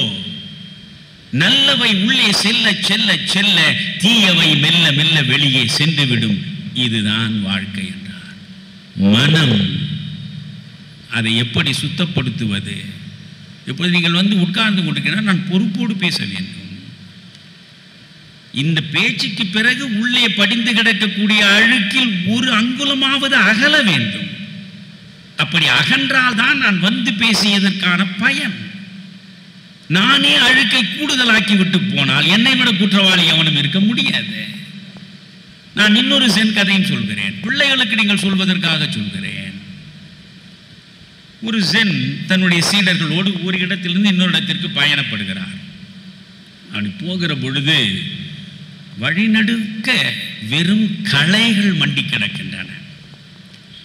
உடனே இந்த சீடர்கள் சொல்கிறார்கள், சென், எந்த பக்கம் திரும்பி பார்த்தாலும் வெறும் களைகளாகவே மண்டி கிடக்கின்றனவே இந்த இடத்தில் என்று சொன்னார். உடனே சென் சொன்னார், களைகள் மண்டி கிடக்கின்றன, உண்மைதான். இந்த களைகள் இல்லாமல் இருக்க நாம் என்ன செய்யலாம் என்றார். ஒருவன் சொன்னான், கைகளை கொண்டு எல்லா களைகளையும் பறித்து தூக்கி எறிய வேண்டியது தானே. சரி. இன்னொருவனை கேட்டார். அவன் சொன்னான், மண்வெட்டியை கொண்டு வந்து அனைத்து களையையும் வெட்டி எறிய வேண்டியது தானே என்றான். சரி. இன்னொரு சீடனை கேட்டார். ரொம்ப எளிதையா, ஒட்டுமொத்தமாக தீ வைத்து கொளுத்து விட்டால் எல்லா களையுமே மொத்தமாக எரிந்து சாம்பல் ஆகிவிடும், களையே இருக்காது என்றார். சென் பதிலே சொல்லவில்லை. சென் பதிலே சொல்லவில்லை. அவர் அவர்களை அழைத்து கொண்டு போனார். என்ன சென் எந்த பதிலும் சொல்லவில்லையே என்று இவர் நினைத்து கொண்டு பின்தொடர்ந்தார்கள். ஒரு 6 மாதத்திற்கு மேல் ஆகிவிட்டது. பிறகு அவர்கள் இருந்த இடத்திலே இருந்து பழைய இடத்திற்கு திரும்பி கொண்டிருக்கிறார்கள். திரும்பிய பொழுது பார்க்கும் இடமெங்கும் நெல் வயல்களாகவே காட்சி தருகின்றன. இவர்கள் ரொம்ப ஆச்சரியமாக இருந்தது. அப்பொழுது சென்னிடம் சொல்கிறார்கள், சென், எந்த பக்கம் பார்த்தாலும் நெல் வயலாகவே இருக்கிறது. ஆமா, நீங்கள் முன்பு சொன்னீர்களே, அதற்கு இப்பொழுது நான் சொல்கிறேன். களை மண்டி கிடந்தால் கைகளால் வெட்டி போட்டால் தீர்வு இல்லை, மண்வெட்டியால் வெட்டி போட்டாலும் நிரந்தர தீர்வு இல்லை. நீ எரித்து சாம்பலாக்கினாலும் திரும்ப களை வரத்தான் செய்யும். களையே இல்லாமல் இப்பொழுது இருக்கிறது என்றால் முன்பு இருந்தது ஒரு பொருள், இப்பொழுது இருப்பது வேறு பொருள். ஒரு பொருள் இருந்த இடத்தில் அந்த பொருளை அகற்றுகிற பொழுதே இன்னொரு பொருளை அந்த இடத்தில் கொண்டு வந்து வைத்தால் முன்பு இருந்த பொருள் இல்லாமல் போய்விடும். அன்று களை இருந்தது, களையை அகற்றிவிட்டு இவர்கள் நெல்லை போட்டார்கள். இப்பொழுது நெல் இருக்கிறது, களை இல்லை. மனதில் அழுக்கு இருக்கிறது, அந்த அழுக்கை அகற்றுவதற்கு நல்ல சிந்தனைகளை நாம் கொண்டு வந்து சேர்த்தால் அழுக்கு தானாகவே அகலும். இதை தவிர நமக்கு வேறு வழி எதுவும் கிடையாது. எனவே நல்லனவற்றை கேட்க வேண்டும், நீங்கள் இப்பொழுது பண்பாடு என்பதற்கு நீண்ட விளக்கமே நான் சொல்ல வேண்டியதில்லை, மணிக்கணக்கில் கூட பேச வேண்டியதில்லை. எனக்கு ஒரு வருத்தம் உண்டு. இப்பொழுதெல்லாம் சிலப்பதிகாரத்தை யார் பேசுகிறார்கள்? ஏதோ கம்பன் கழகம் இருக்கிறது, அதனுடைய புண்ணியத்தில் கொஞ்சமாவது கம்பன் அங்கங்கு காட்சி தருகிறான். சிலப்பதிகாரம் யார் பேசுகிறார்? அப்படியே சிலப்பதிகாரத்தை பேசினாலும் கண்ணகி வழக்குரைக்காதே என்று பேசுவார்கள். ஆனால் அந்த சிலப்பதிகாரத்தை மொத்தமாக எழுதி முடித்து, சஞ்சீவராயன் இதுவரை படிக்கவில்லை என்றால் சொல்கிறேன், போய் படியுங்கள். கடைசியாக ஆசிரியர் கூற்றாக இளங்கோவடிகள் சொல்கிறார். நானும் 55 ஆண்டுகளுக்கு மேல் மற்றவர்கள் பேசுவதையும் கேட்டுக்கொண்டுதான் இருக்கிறேன். யாராவது இதை சொல்வார்களா என்று நானும் பார்த்திருக்கிறேன். ஒருவர் சொல்லியும் நான் கேட்கவில்லை. இந்த ஒன்றை திரும்ப திரும்ப படியுங்கள், இதன்படி வாழுங்கள். இதை விட பண்பாட்டு பயிர் வளர்க்க வேறு எதுவுமே கிடையாது. இளங்கோவடிகள் கடைசி ஆசிரியர் தன்னுடைய முழுமையான ஞானத்தை அந்த கடைசி பகுதியில் கொண்டு வந்து இறக்கி வைக்கிறார். அந்த முதலில் சொல்கிறேன், பரிவும் இடுக்கனும் மனதுக்குள் இருந்து முதலில் அகற்ற வேண்டியது எது? பரிவும் இடுக்கனும் ஒழிக. இங்கே பரிவு என்பது நடந்து போன நிகழ்வுகளை நினைந்து அதை பற்றியே சிந்தித்து வருந்துகிற நிலையை முதலில் மனம் விட்டுவிட வேண்டும். நம்முடைய வாழ்க்கையையே நீங்கள் யோசித்து பாருங்கள் நண்பர்களே. ஒன்று, நாம் கடந்த கால நினைவுகளில் நிற்கிறோம், அல்லது எதிர்கால கனவுகளில் காலத்தை கழிக்கிறோம். கடந்த கால நினைவுகள் ஒரு பக்கமும், எதிர்கால கனவுகள் மறுபக்கமும் நம்மை வழிநடத்துகிற நிலையில் நிகழ்காலத்தை நம்மை அறியாமலேயே நிராகரித்து விடுகிறோம். வாழ்வு என்பது நிகழ்காலம் தானே. இந்த மொமெண்ட், இந்த இடம் தானே எனக்கு முக்கியம், இந்த கணம். அதனால்தான் புத்தருடைய கதை நான் ஏற்கனவே இங்கே சொல்லி இருக்கலாம். கணம்தோறும் கணம்தோறும் வாழ்வதுதான் வாழ்வு. கணம்தோறும் கணம்தோறும் நொடி நொடியாய் வாழ வேண்டும். ஒவ்வொரு நொடியையும் அர்த்தமுடையதாக ஆக்கி வாழ வேண்டும். எனவே கணம்தோறும் கணம்தோறும் வாழ்வது. நீ சென்றதின் மீது பரிவு கொண்டு அதையே திரும்ப திரும்ப சிந்திக்காதே. இடுக்கன், எந்தெந்த நேரத்தில் உனக்கு என்னென்ன துன்பங்கள் வந்தனவோ அந்த துன்பங்களை மட்டுமே உன் மனதில் வைத்துக் கொண்டு அவற்றை பற்றிய நினைவுகளிலேயே நீ திரும்ப திரும்ப வருத்தத்தோடு வாழ்க்கையை நடத்தாதே. அதற்கு அடுத்து பாருங்கள், 2வது வரி, தெய்வம் தெளிமின் தெளிந்தோர் பேணுமின் பரிவும் இடுக்கனும் பாங்குற நீங்குமின். 2ஐயும் விடு. அடுத்து தெய்வம் தெளிமின் தெளிந்தோர் பேணுமின். ஒரு தெய்வம் இருக்கிறது என்பதை முதலில் நீங்கள் ஒப்புக்கொள்ளுங்கள். இறைவன் என்ற ஒரு சக்தி இல்லை என்றால் இந்த மண் இல்லை, இந்த பிரபஞ்சம் இல்லை, நீங்கள் இல்லை, நான் இல்லை. நாத்திகவாதத்தை விட மனிதரை ஏமாற்றக்கூடியது வேறு எதுவுமே இல்லை. இன்றைக்கு இவ்வளவும் மனித சமூகத்தில் ஒழுக்கம் பாழ்பட்டு கிடப்பதற்கு மூலமுழுமுதற் காரணம் நாத்திகவாதம் தான். நாத்திகனுக்கு கடவுள் இல்லை, நாத்திகனுக்கு நரகம் இல்லை, நாத்திகனுக்கு சொர்க்கம் இல்லை. எபிக்கூரியனிசம் என்கிற தத்துவம் கிரேக்கர் காலத்தில் 2000 ஆண்டுகளுக்கு முன்னாலேயே உருவெடுத்த தத்துவங்களில் ஒன்று அது எபிக்கூரியனிசம். எபிக்கூரியனிசம் என்றால் என்ன? கடவுள் இல்லை, நரகம் இல்லை, சொர்க்கம் இல்லை, இன்னொரு பிறவி இல்லை. இந்த ஒரு பிறவிதான் உனக்கானது. இந்த பிறவியில் எத்தனை இன்பங்களை அனுபவிக்க முடியுமோ அத்தனை இன்பங்களையும் அனுபவித்து வாழும். அதுதான் எபிக்கூரியனிசம். இங்க ஒருவர் சொல்லவில்லையா, அத்தனைக்கும் ஆசைப்படு. அத்தனைக்கும் ஆசைப்பட்டால் என்ன ஆவது மனித சமூகம்? யோசிக்க வேண்டும். அதான் எபிக்கூரியனிசம். எனவே ஒன்றை புரிந்து கொள்ள வேண்டும். நீங்கள் பட்டினத்தார் அனைத்தையும் துறந்து விட்டார். நான் பேசுவதென்றால் நிறைய பேசிவிட்டேன், நிறைய சொல்லிவிட்டேன். நான் தமிழறிவு மணியன் சிந்தனை களஞ்சியம் என்று ஒரு யூடியூபை நான் அதுக்குள்ளே உருவாக்கி எல்லாரும் அதை பார்க்க வேண்டும் என்பதற்காகத்தான் போட்டிருக்கிறேன். அது காசு 10 காசு சம்பாதிப்பது என் வாழ்க்கை நோக்கமே என்றும் கிடையாது. நீங்கள் அது உள்ளே சென்று பாருங்கள். வாழ்வியல் குறித்து ஏராளமான செய்திகளை எல்லாம் நான் பேசி பேசி பேசி அவற்றையெல்லாம் போட்டிருக்கிறேன். அது இந்த நிமிடம் வரையில் பார்த்தால் இப்பொழுதுதான் ஒரு 5 ஆண்டு காலம் ஆகிறது. ஏறக்குறைய 20,000 சப்ஸ்கிரைபர்ஸ் என்று அப்படி கிட்ட வந்து நிற்கிறது. ஆனால் ஒரு நடிகையின் அந்தரங்கம் குறித்து, ஒரு நடிகரின் ஆடம்பர வாழ்வு குறித்து, அல்லது அழுக்கு படிந்த ஒரு அரசியல்வாதியினுடைய அசிங்கங்கள் குறித்து அன்றாடம் பேசுவதாக நீங்கள் வைத்துக் கொள்ளுங்கள். 1 கோடி பேருக்கு மேல் சப்ஸ்கிரைபர் இருக்கலாம். எந்த நீங்கள் 20 லட்சம் பேர் 30 லட்சம் பேர் என்ற சப்ஸ்கிரைபர்ஸை நீங்கள் பார்த்தா இதான் இருக்கும். ஒன்று சினிமாக்காரர்களை பற்றி, இன்னொன்று அரசியல்வாதிகளை பற்றி. இந்த இரண்டுக்கும் இடையிலே தான் தமிழ் சமூகம் சீரழிகிறது. பாக்கு வெட்டிக்கு நடுவே இருக்கிற பாக்கு சிதைவதை போலத்தான் ஒரு பக்கம் சினிமாக்காரர்கள், இன்னொரு பக்கம் அரசியல்வாதிகள். இந்த அழுக்கு படிந்தவர்களாக இருப்பவர்களை பற்றி பேசினால் இப்பொழுது தமிழனுடைய புத்தி எங்கே போயிருக்குது என்று பார்க்கிறேன்.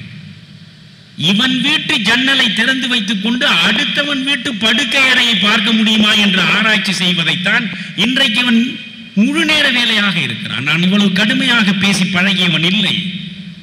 ஆனால் நீங்கள் சேனல்களுக்குள்ளே சென்று நீங்கள் பார்த்தால் சமூக வலைத்தளங்களில் இதுதான் நடக்கிறது. அவ்வளவு குப்பை, அவ்வளவு அழுக்கு. அந்த அழுக்கை மனதுக்குள் கொண்டு வந்து சேர்ப்பதற்குத்தான் அவன் அரிப்போடு அலைகிறான். எப்படி இந்த சமூகம் உருப்படும்? அதற்கு தான் இந்த வரிகளை அப்படியே திரும்ப திரும்ப படியுங்கள் என்கிறார். பரிவும் இடுக்கணும் பாங்குற நீங்குமின் தெய்வம் தெளிமின். நான் பட்டினத்தாரை பற்றி சொன்னேன். பட்டினத்தாருடைய எல்லா பாடலையும் நீங்க படிக்க வேண்டாம். அவர் பாடிய பட்டினத்தார் பாடல்கள் பூரா படியுங்கள் நான் சொல்லல. ஒரு பாட்டு படியுங்க, ஒரு பாட்டு. வள்ளுவன்ல 1330 குறட்பாக்களையும் படிக்க வேண்டாம். ஒரே ஒரு குறள் படியுங்க, ஒரே ஒரு குறள். எனக்கு இந்த பிள்ளைகளை வரவழைச்சு நான் சில நேரங்களில் பங்கேற்கக்கூடிய நிகழ்ச்சிகளில்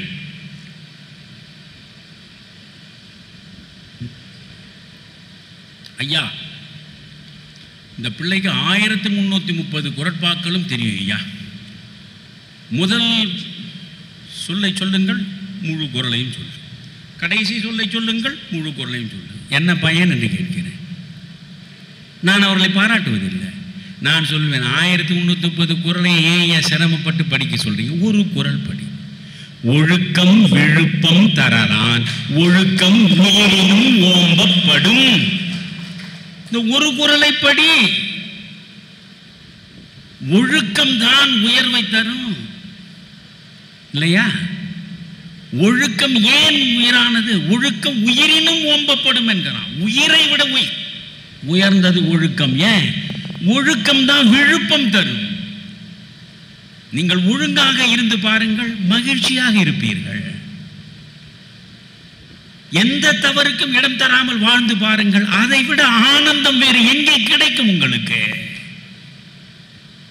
தவறுகளை செய்ய செய்யத்தான் உள்ளுக்குள்ளேயே நரக வாதையை நீங்கள் அன்றாடம் அனுபவிக்கிறீர்கள். எனவே பட்டினத்தாரை எங்கும் எதுவும் படிக்க வேண்டாம். நான் சொல்ற ஒரு பாட்டு படிங்க. ஒன்றென்றிரு. தெரியுமா அந்த பாட்டு? தெய்வம் உண்டென்றிரு. ஒன்றென்றிரு. 100,000 தெய்வங்களை வணங்க வேண்டும் என்பது அல்ல. ஒரு இஸ்லாமியர் அவர் அல்லாஹ்வை நினைக்கிறாரா? அல்லாஹ்வில் அவர் நிற்கட்டும். ஒரு கிறிஸ்துவர் பிதா என்று நினைக்கிறாரா? அந்த பிதாவை அவர் சென்று சேருவதற்கு யோசிக்கட்டும். நீ ஒரு இந்துவாக இருக்கிறாயா? 1000 கடவுள்களை நீ வைத்திருப்பதனால் 1000 கடவுள்கள் இல்லை. அந்த கடவுளை வெவ்வேறு வடிவங்களில் சீராட்டி பாராட்டி அலங்கரித்து நீ உன் அன்பை வெளிப்படுத்துவதற்காக உருவாக்கிய வடிவங்கள் அவை என்பதை முதலில் புரிந்து கொள். இருக்கின்ற என்னுடைய குழந்தைக்கு ஒவ்வொரு நேரத்தில் ஒவ்வொரு விதமாக நான் ஆடை அணிவிப்பதும் அலங்காரம் செய்வதும் அதை பார்த்து பார்த்து மகிழ்வதுமாக நான் இருக்கிறேனே, அப்படித்தான் பல்வேறு வடிவங்களில் தெய்வங்களை வைத்து நான் பரவசப்படுகிறேன். பாரதி கண்ணனை பாடுகிறான், முருகனை பாடுகிறான், காளியை பாடுகிறான், சிவனை பாடுகிறான், சக்தியை பாடுகிறான், அல்லாவை பாடுகிறான், இயேசுவை பாடுகிறான், எல்லாரையும் பாடுகிறான். ஆனால் என்ன சொல்கிறான்? ஒன்று பரம்பொருள், நாம் அதன் மக்கள். பரம்பொருள் ஒன்றுதான். இங்க பட்டினத்தார் சொல்ற இந்த ஒரு பாட்டை பாருங்க. ஒன்றென்றிரு, ஒன்றுதான். தெய்வம் உண்டென்று. அடுத்த வரி பாருங்க. உயர் செல்வம் எல்லாம் அன்றென்று. எந்த செல்வமும் நிலைக்காது. நீங்கள் எத்தனை கோடி கோடி கோடியாக தேடி வைத்தாலும் நீங்கள் வாழ்க்கை முழுவதும் நீங்கள் அந்த கோடிகளை அனுபவித்து 1000 ஆண்டுகள் வாழப்போவதில்லை. எதுவுமே நிலையற்றது. நான் பிறகு சொல்கிறேன். அது ஒன்றென்றிரு, தெய்வம் உண்டென்றிரு, உயர் செல்வம் எல்லாம் அன்றென்றிரு. அடுத்து வரி, பசித்தோர் முகம் பார். பசித்தவன் முகத்தை பார். அன்பு இருந்தால் தானே பசித்தவனை நீ சிந்திப்பாய். எனவே பசித்தவன் முகம் பார்த்து பசியாற்ற புறப்படு என்கிறான் பட்டினத்தார். ஒன்றென்றிரு, தெய்வம் உண்டென்றிரு, உயர் செல்வம் எல்லாம் அன்றென்றிரு, பசித்தோர் முகம் பார், நல் அறமும் நட்பும் நன்றென்று. நல்லறத்தோடு நட்புவை என்கிறான். அங்கே நல் அறமும் நட்பும் என்று பிரிக்க வேண்டியதில்லை. நல்லறத்தோடு நட்புவை, நல் அறமும் நட்பும் நன்றென்று. நடு நீங்காமலே நமக்கு இட்டபடி என்றென்று. நடு நீங்காதே என்கிறான். அப்படி என்றால் என்ன? நடுப்பாதையில் நட. மனித சமூகம் இன்றைக்கு சீரழிந்து கிடப்பதே அளவற்ற ஆசைகள் தான். ஆயிரக்கணக்கான தேவைகள், அளவற்று கிடக்கிற ஆசைகள், அதன் மூலம் வருகிற சிக்கல்கள், வாழ்வே சிக்கலாகி விடுகிறது. ஆசை பட பட ஆய்வரும் துன்பங்கள், ஆசை விட விட ஆனந்தம் ஆகுமே என்றான் திருமூலன். நீங்க இங்க ஆனந்தம் பற்றி தானே அமைப்பை வைத்திருக்கிறீர்கள். ஆனந்தம் எப்பொழுது கிடைக்கும்?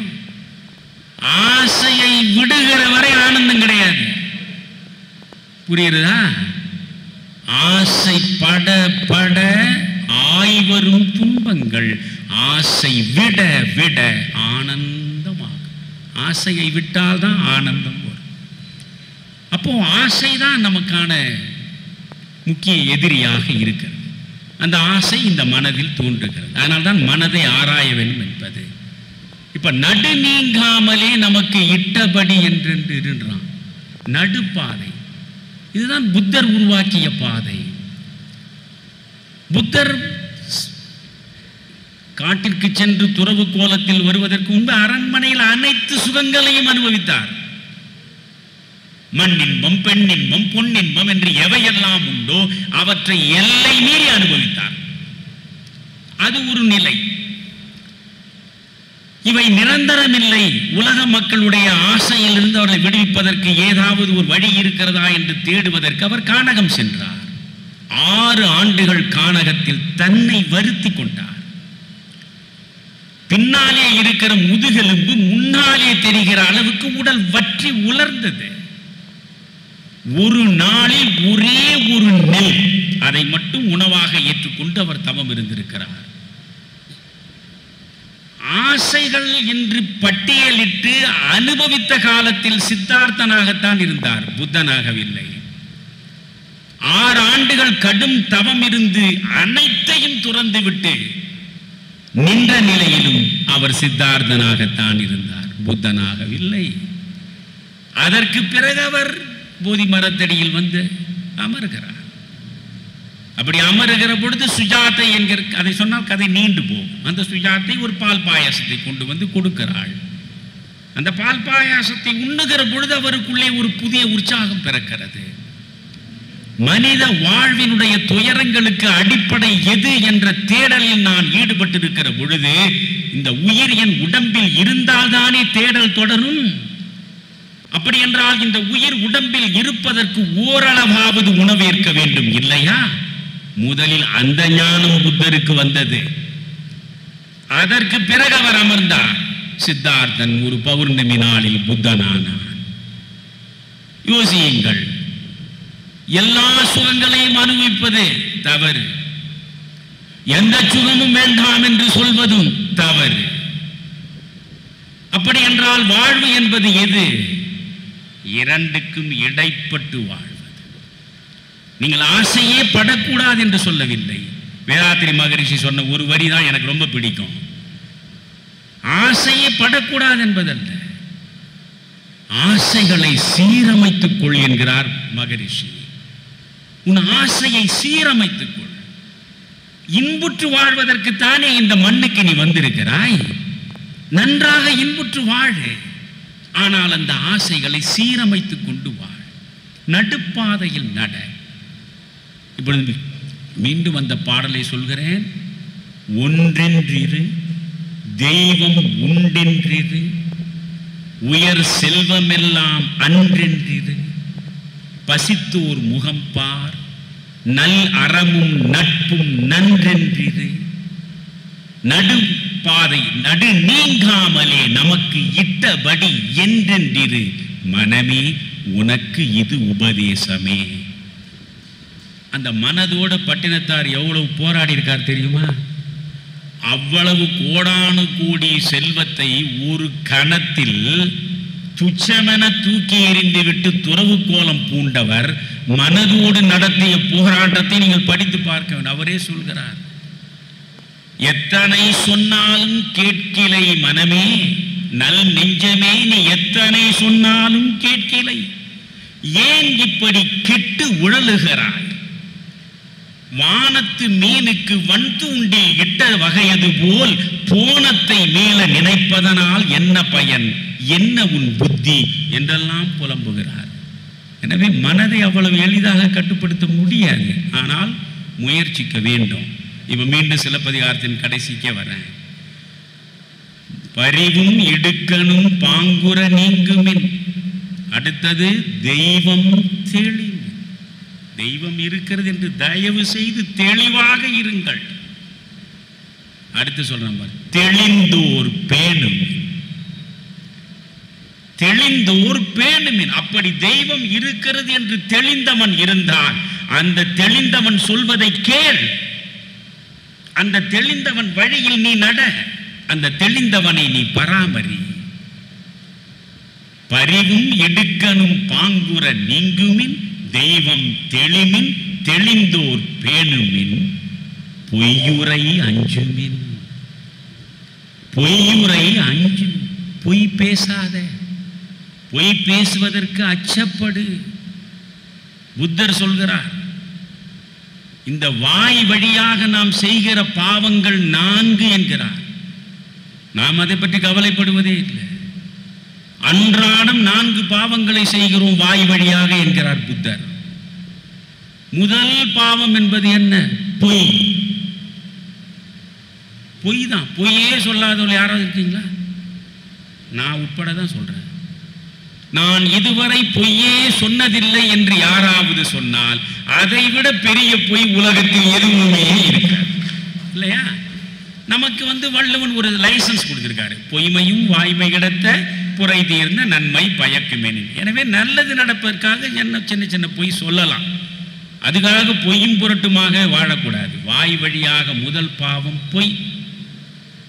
2வது பாவம் அவதூறு. அடுத்தவனை பற்றி நாம் சொல்வது, இல்லாததை சொல்வதற்கு பெயர் தான் அவதூறு. எனவே அடுத்த எவனை பற்றியும் நாம் அவதூறு பேசலாகாது. வாய் வழியாகத்தான் அந்த பாவத்தை செய்கிறோம். 3வது கடும் சொல். கடும் சொல். ஒருவன் மனதை காயப்படுத்துவது கடும் சொல்லை தவிர கத்தி எடுத்து குத்தினால் கூட இருக்காது இல்லையா? அதனால தானே தீயினால் சுட்ட புண் உள்ளாரும் ஆறாதே நாவினால் சுட்டவடின் வள்ளுவன் சொல்றான். கடும் சொற்கள் சொல்லக்கூடாது. நபிகளார் இஸ்லாமில் ரொம்ப அழகான இடம் அது. என்னென்ன தர்மங்கள் என்று ஒரு பட்டியல் இருக்கிறது இஸ்லாம் மார்க்கத்தில். அதை விளக்கும் போது நபிகளார் சொல்கிறார், உன் ஒவ்வொரு இனிய சொல்லே ஒரு தர்மம் தான். நீ தர்மம் என்று பணத்தை எடுத்து போட வேண்டும் என்றல்ல, இனிய சொல்லை சொல், அதுவே தர்மம் தான். அதனால பொய் ஒரு பாவம், அவதூறு இரண்டாவது பாவம், கடும் சொல் மூன்றாவது பாவம், நான்காவது பாவத்தை தான் முக்கியமாக யோசிக்கணும். வெற்றுரை. வெற்றுரை எந்த பயனும் தராத அரட்டை. வாய் இருக்கிறது என்பதற்காக, பேசுகிற ஆற்றலை ஆண்டவன் வழங்கினான் என்பதற்காக, காலையில் கண் விழித்ததிலே இருந்து இரவு கண்ணுறங்கும் வரை பேசிக்கொண்டே இருப்பது, பொருளற்ற பேச்சு பாவம் என்கிறான் புத்தன்.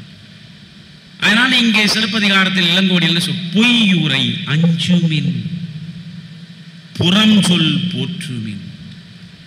இங்க போற்றுமின்னா போற்றுங்கன்னு அர்த்தம் இல்லை, புறஞ்சொல்லை போற்றாதேன்னு அர்த்தம். அது பொய்யுரை அஞ்சுமின், பொய் பேச அஞ்சுங்க, அச்சப்படுங்க. புறம் சொல் போற்றுமின், அடுத்தவனை பத்தி புறம் பேசாதீங்க. ஊன் ஊன் துறமின், ஒரு உயிரை கொன்று அதை உண்டு உயிர் வாழ்கிற நிலையிலிருந்து விடுபட்டு வெளியே வா. ஊன் ஊன் துறமின், உயிர் கொலை நீங்குமின். யாரையும் எந்த உயிரையும் கொலை செய்யும் எண்ணத்தை ஒருபோதும் வைத்துக் கொள்ளாது. ஊன் ஊன் துறமின், உயிர் கொலை நீங்குமின். தானம் செய்மின். எவ்வளவு சொல்லியிருக்கான் பாருங்க அந்த சிலப்பதிகாரத்து கடைசி பாருங்க. தானம் செய்மின், முடிந்தவரை செய்யுங்க, தானம் செய்யும். தவம் பல தாங்குமின். தவம் பல தாங்குமின் என்றால் நீங்கள் காட்டுக்கு போய் செய்கிற தவம் இல்லை. தவம் என்றால் தமிழில் எரித்தல் என்று பொருள். நீங்கள் உள்ளுக்குள்ளே இருக்கிற ஆசை அனைத்தையும் எரித்தால் நீங்கள் தவம் செய்கிறீர்கள், நீங்கள் தவசியாக இருக்கிறீர்கள். ஆசையை எரிப்பது புரியுதுங்களா? அடுத்து செய் நன்றி கொல்லன்மின். எந்த நாளும் எவன் செய்த நன்றியையும் மறந்து விடாதே. செய் நன்றி கொல்லன். அதற்கு அடுத்து அப்படியே வரிசையாக நீங்க பார்த்து கொண்டே வருகிறது. செய் நன்றி கொல்லன்மின் என்றான். பிறகு அறவோர் அவைக்களம் அகலாது அணுகுமின். அதான் இது. எங்கெல்லாம் சிறந்தவர்கள் சிறந்த செய்திகளை தருகிறார்களோ அந்த இடங்களுக்கெல்லாம் தவறாமல் சென்று அவற்றை நீங்கள் செவிமடுக்க வேண்டும். புரியுதுங்களா? அறவோர் அவைக்களம் அகலாது அணுகுமின். அதைத்தான் நம்ம மணிவண்ணன் சொன்னாரு. ஐபிஎல் மேட்ச் இருக்கு, அதுவும் ஃபைனல் மேட்ச். அதில் வந்து தோனி என்ன பண்ண போறாரு அப்படின்னு எல்லாருமே பதறிக்கின்னு இருக்கிற நேரத்தில் அதையெல்லாம் துச்சமாக தூக்கி எறிந்து விட்டு இங்கே வந்திருக்கிற நீங்கள் அத்தனை பேரும் இந்த சிலப்பதிகார வரிக்கு சான்றாக இருக்கிற தொழுகைக்குரிய மக்கள். அறம் எங்கே இருக்கிறது? அறத்தோர் அவைக்களம் அகலாது அணுகுமின், பிறவூர் அவைக்களம் பிழைத்தும் பெயர்மின்.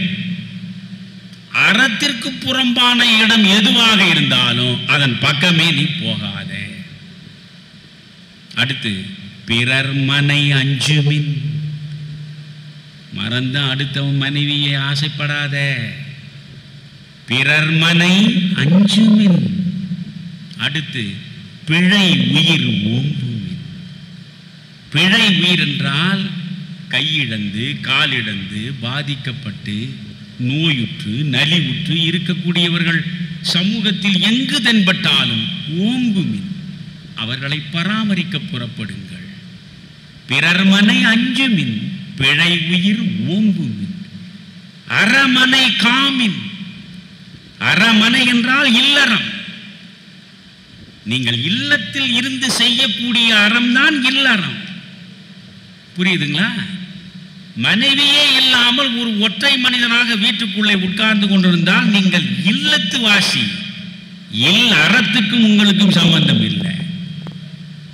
கணவனும் மனைவியும் இல்லறம் என்பதே சக மனிதர்களுக்கு உதவுவதற்கு முக்கியமானது வாழ்க்கை முறை. அது அதனால என்ன சொல்றான்? பிறர் மனை அஞ்சுமின் பிழை உயிர் ஊம்புமின் அரமனை காமின் அல்லவை கடிமின்.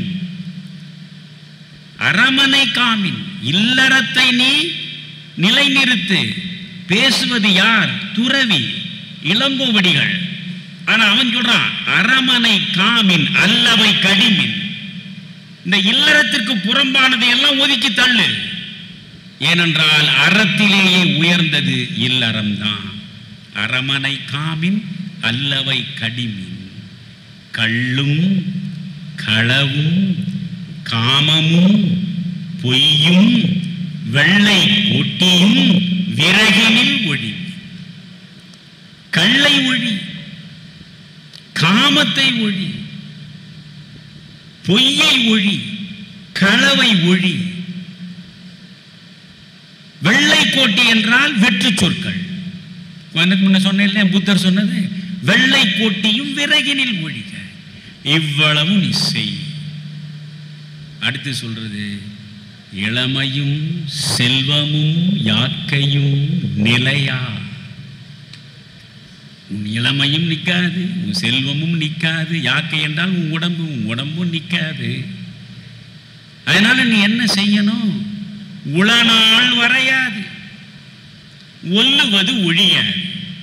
உனக்கு எவ்வளவு நாள் போட்டு வச்சிருக்கானோ அந்த நாள்ல ஒரு நாளும் குறையாது. ஒல்லுவது ஒழியாது. நீ செய்த கர்மங்கள் எவையெல்லாம் உண்டோ அவையெல்லாம் உன்னை வந்து சேரத்தான் செய்யும். அவற்றிலிருந்து நீ விலகி நிற்கவும் முடியாது. உளநாள் வரையாது, ஒல்லுவது ஒழியாது. செல்லும் தேயத்துக்கு துணையை தேடுமின். போற உலகத்துக்கு ஒரு துணையை தேடுன்றான். எது உனக்கு போன பிறகு துணை? மகாபாரதத்தில் யட்சனோடு தர்மன் பேசுற இடம். எல்லாவற்றையும் பேச நேரம் இல்லை. அதில் யட்சன் கேள்விகளை வரிசையா கேட்பான், தர்மன் பதில் சொல்லினே வருவான். காற்றை விட வேகமாக செல்வது எது? யட்சன் கேட்பான், மனம். மண்ணை விட பொறுமையானது எது? அன்னை. தாய் தான் மண்ணை விட பொறுமையானவள். உலகத்திலேயே கொடிய தீராத நோய் எது? பேராசை. இப்படி வரிசையா சொல்லினே வருவான். செத்த பிறகு உனக்கு துணையாக வருவது எது? அவன் இருந்த காலத்தில் செய்த தானம். அதனால்தான் இங்க சொல்றான், செல்லும் தேயத்துக்கு துணையை தேடணும்னா, துணைன்னா ஒரு ஆண் பெண்ணை கையை பிடிச்சின்னு இழுத்துன்னு போறதோ, பெண்ணை ஆணை பிடிச்சின்னு பண்ணி இருந்த காலத்தில் செய்த தர்மம் இருக்கிற அதை நீ துணையாக எடுத்துக்கொண்டு போ. மல்லன்மா ஞாலத்து வாழ்வேர் ஈங்கன். இந்த ஒரு பாடலை நீங்க அப்படியே படித்து வரி வரியாக யோசித்து அதன்படியே நீங்கள் வாழ பழகிவிட்டால் பண்பாடு தானாகவே செழிக்கும், இல்லையா? அதனால நீங்க பண்பாடு மிக்கவர்களாக இருப்பது என்பது முக்கியம். ஒழுக்கம் தவறாமல் இருப்பது என்பது முக்கியம். நீங்கள் எதை தேடுகிறீர்களோ நான் நிறைவா சொல்லிட்டு போறேன். இந்த புரிதல் உங்களுக்கு வந்துட்டா போதும். இன்பம் என்பது எது? ஆனந்தம் என்பது எது? இந்த புரிதல் முதலில் நமக்கு வேணும். இப்போ நான் எனக்கு ரொம்ப பாசந்தி பிடிக்கும். அந்த பாசந்தியை நான் சாப்பிட்றேன். சாப்பிடும்போது எனக்கு ரொம்ப இன்பமாக இருக்கு. ஆனால் அந்த பாசந்தியை 10 நாட்களுக்கு பிறகு நான் நினைத்து பார்த்தால் அந்த இன்பம் எனக்கு தோன்றுமா? சுருங்க சொல்ற, உலகத்தில் மண் பெண் பொன் என்று பரவி கிடக்கிற எதுவாயினும் அனுபவிக்கும் தருணத்தில் மட்டும்தான் இன்பம் தரும். துய்க்கும் போதுதான் இன்பம். துய்த்து முடித்த அடுத்த கணமே அதை நினைத்தால் இன்பம் வராது. எனவே தோன்றி மறையக்கூடியது இன்பம். ஆனந்தம் சாகும் வரை துணையாக வரக்கூடியது. இந்த ஆனந்தம் எப்படி வரும்? நிறைவாக சொல்றேன், நீண்ட நேரம் பேச எனக்கு முடியல. ஒரே ஒரு சிவாய நம. நீங்க சொல்றீங்க பலவற்றை நாம பொருளும் புரியாது, ஒன்றும் புரியாது, ஏதோ சொன்னா சிவாய நம என்று சிந்தித்திருப்பார்க்கு அபாயம் ஒரு நாளுமில். அவை சொன்னா ஏன் சிவாய நம? நீங்க மணிவாசகர், மாணிக்க வாசகரே நீங்க பார்த்தாலும் நமச்சிவாயம் வாழ்க நாதன் தாள் வாழ்க என்றாரு. நாதன் தாளை பின்னால கொண்டு போயிட்டாரு அவரு. முதல்ல எது வாழ்கின்றாரு? நம சிவாய வாழ்க, சிவாய வாழ்க, நம சிவாய வாழ்க, அப்புறம் தான் நாதன் தாள் வாழ்க என்கிறார். அந்த சிவாய நம என்பதில் அவ்வளவு விஷயம் இருக்கு. இதை புரிஞ்சுக்கிட்டு வாழ்ந்தீங்கன்னா பண்பாடு தானா வரும். இப்ப சொல்லட்டுமா? கொஞ்சம் பாருங்க, ஒரே நிமிடத்தில் முடிக்கிறேன். சிவாய நம என்று சிந்தித்திருப்பார்க்கு அபாயம் ஒரு நாளும் இல்லை. இல்லையா? உண்மை அது. சிவாய நம. சி வா, நடுவில் யா, இந்த பக்கம் ந ம இருக்கா? சி வா ய ந ம. இந்த யா என்பதுதான் உயிர். நீங்களும் நானும் இந்த ஜீவாத்மாக்கள் உயிர். இந்த பக்கம் சி வா, இந்த பக்கம் ந ம. சி என்பது சிவனை குறிக்கும், வா என்பது சக்தியை குறிக்கும், ஆக மொத்தம் இறைமையை குறிக்கும். ஆச்சா? இது இந்த பக்கம் ந ம. ந என்பது நான் என்கிற ஆணவத்தை குறிக்கும். ம என்பது அனைத்து மாய மும்மலங்களையும் குறிக்கும். புரியுதா? நீங்கள் பல்வேறு மாயைகள் சிக்கி சுழன்று கொண்டிருக்கிறீர்களே, இதை குறிக்கும். இப்போ இந்த பக்கம் சிவா, இந்த பக்கம் நம, நடுவில் இருப்பது நாம் யார். அப்படி என்றால் இறைவன் உங்களுக்கு ஒன்றை சொல்றான், தெளிவா சொல்றான். இதை புரிந்து கொண்டால் போதும். யாருடைய மண்டை ஓட்டையும் எடுத்து பிரித்து அவர் ஒரு எழுத்தாணி மாதிரி ஒன்று எடுத்து 700 கோடி மக்கள் இந்த மண்ணில் இருக்கான். இல்லை, இப்போ 800 கோடின்றான் உலகம் பூரா. 800 கோடி மக்களையும் ஆண்டவன் படைத்திருக்கிறானே, அவன் வந்து ஒவ்வொரு மண்டையிலும் இப்படி இப்படி இருக்கிறான் நீ அப்படின்னு எழுதி அனுப்பலை. ஒவ்வொரு மனிதனையும் இறைவன் சுதந்திரமாக படைத்திருக்கிறான். முழு சுதந்திரத்தை கொடுத்தவன் யாரானா இறைவன் தான். We are born free. முழு சுதந்திரம் நமக்கு. But we are in chain. ஆனா நம்ம 1000 சங்கிலி போட்டு உட்கார்ந்து இருக்கணும். போட்ட சங்கிலி அனைத்தும் நாம் நம்முடைய செயல்களாலே தவிர ஆண்டவன் போட்ட சங்கிலி எதுவுமே கிடையாது. புரியுதா? அப்போ சுதந்திரமாகத்தான் நம்ம படைச்சான். படைத்தவன் என்ன செய்கிறான்? எல்லாவற்றிலும் உயர்ந்ததாக இந்த மனிதனை நாம் படைத்திருக்கிறோமே, அவனுக்கு எதையாவது செய்ய வேண்டும்னு யோசிக்கிறான். யோசிச்சுதான் 6வது அறிவு பகுத்தறிவுன்னு ஒன்று கொடுத்துட்டான். அந்த படைப்பு கடவுளுடைய பணி அதோடு முடிந்து விட்டது. பகுத்து அறிவது, எது நன்மை எது தீமை என்று பகுத்து அறியக்கூடிய அறிவை நம்ம கொடுத்துருக்காங்கல்ல. கள்ள குடிச்சா உடம்பு கெடும் தெரியாதா நமக்கு? ஆனா போய் குடிக்கிறோம். அடுத்தவன் மனைவியின் மீது ஆசை வைத்தால் அசிங்கப்படுவோம், அழிந்து போவோம் தெரியாதா நமக்கு? அது பாவகாரியம் என்று புரியாதா நமக்கு? ஆனா அந்த வேலை தான் செய்யறோம். திருடுறோம், அடுத்தவன் பொருளை அபகரிக்கிறோமே, இது ரொம்ப தவறு நமக்கு தெரியாதா? புத்தி சொல்லலையா? சொல்லும், தெரியும், ஆனா அதான் செய்யறோம். அப்போ எது சரி எது தவறு என்று பகுத்து அறிவதற்கு இறைவன் உனக்கு பகுத்தறிவை கொடுத்து விட்டான். இதில் சரியானவற்றை தேர்ந்தெடுத்து நடப்பதாக இருந்தால் நட, தவறுகளை மட்டுமே தொடர்ந்து செல்வதாக இருந்தாலும் போ. அதற்கான கர்ம வினையை அனுபவி. புரியுதா? இந்த பக்கம் சிவா, இந்த பக்கம் நம, நடுவில் இருப்பது யா. இந்த யா என்கிற உயிர் நம என்கிற ஆணவத்திலும் மாயையிலும் மூழ்கி வாழ்வை அழித்துக் கொள்வதா, அல்லது இறைமையோடு இரண்டர கலந்து வாழ்வை மேன்மைப்படுத்துவதா என்பதை உங்களிடமே கொடுத்திருக்கிறான் இறைவன். இதன்படி வாழ பழகினால் இழந்துவிட்ட பண்பாடு அனைத்தையும் மறுபடியும் மீட்டுருவாக்கம் நம்மால் செய்ய முடியும். நன்றி.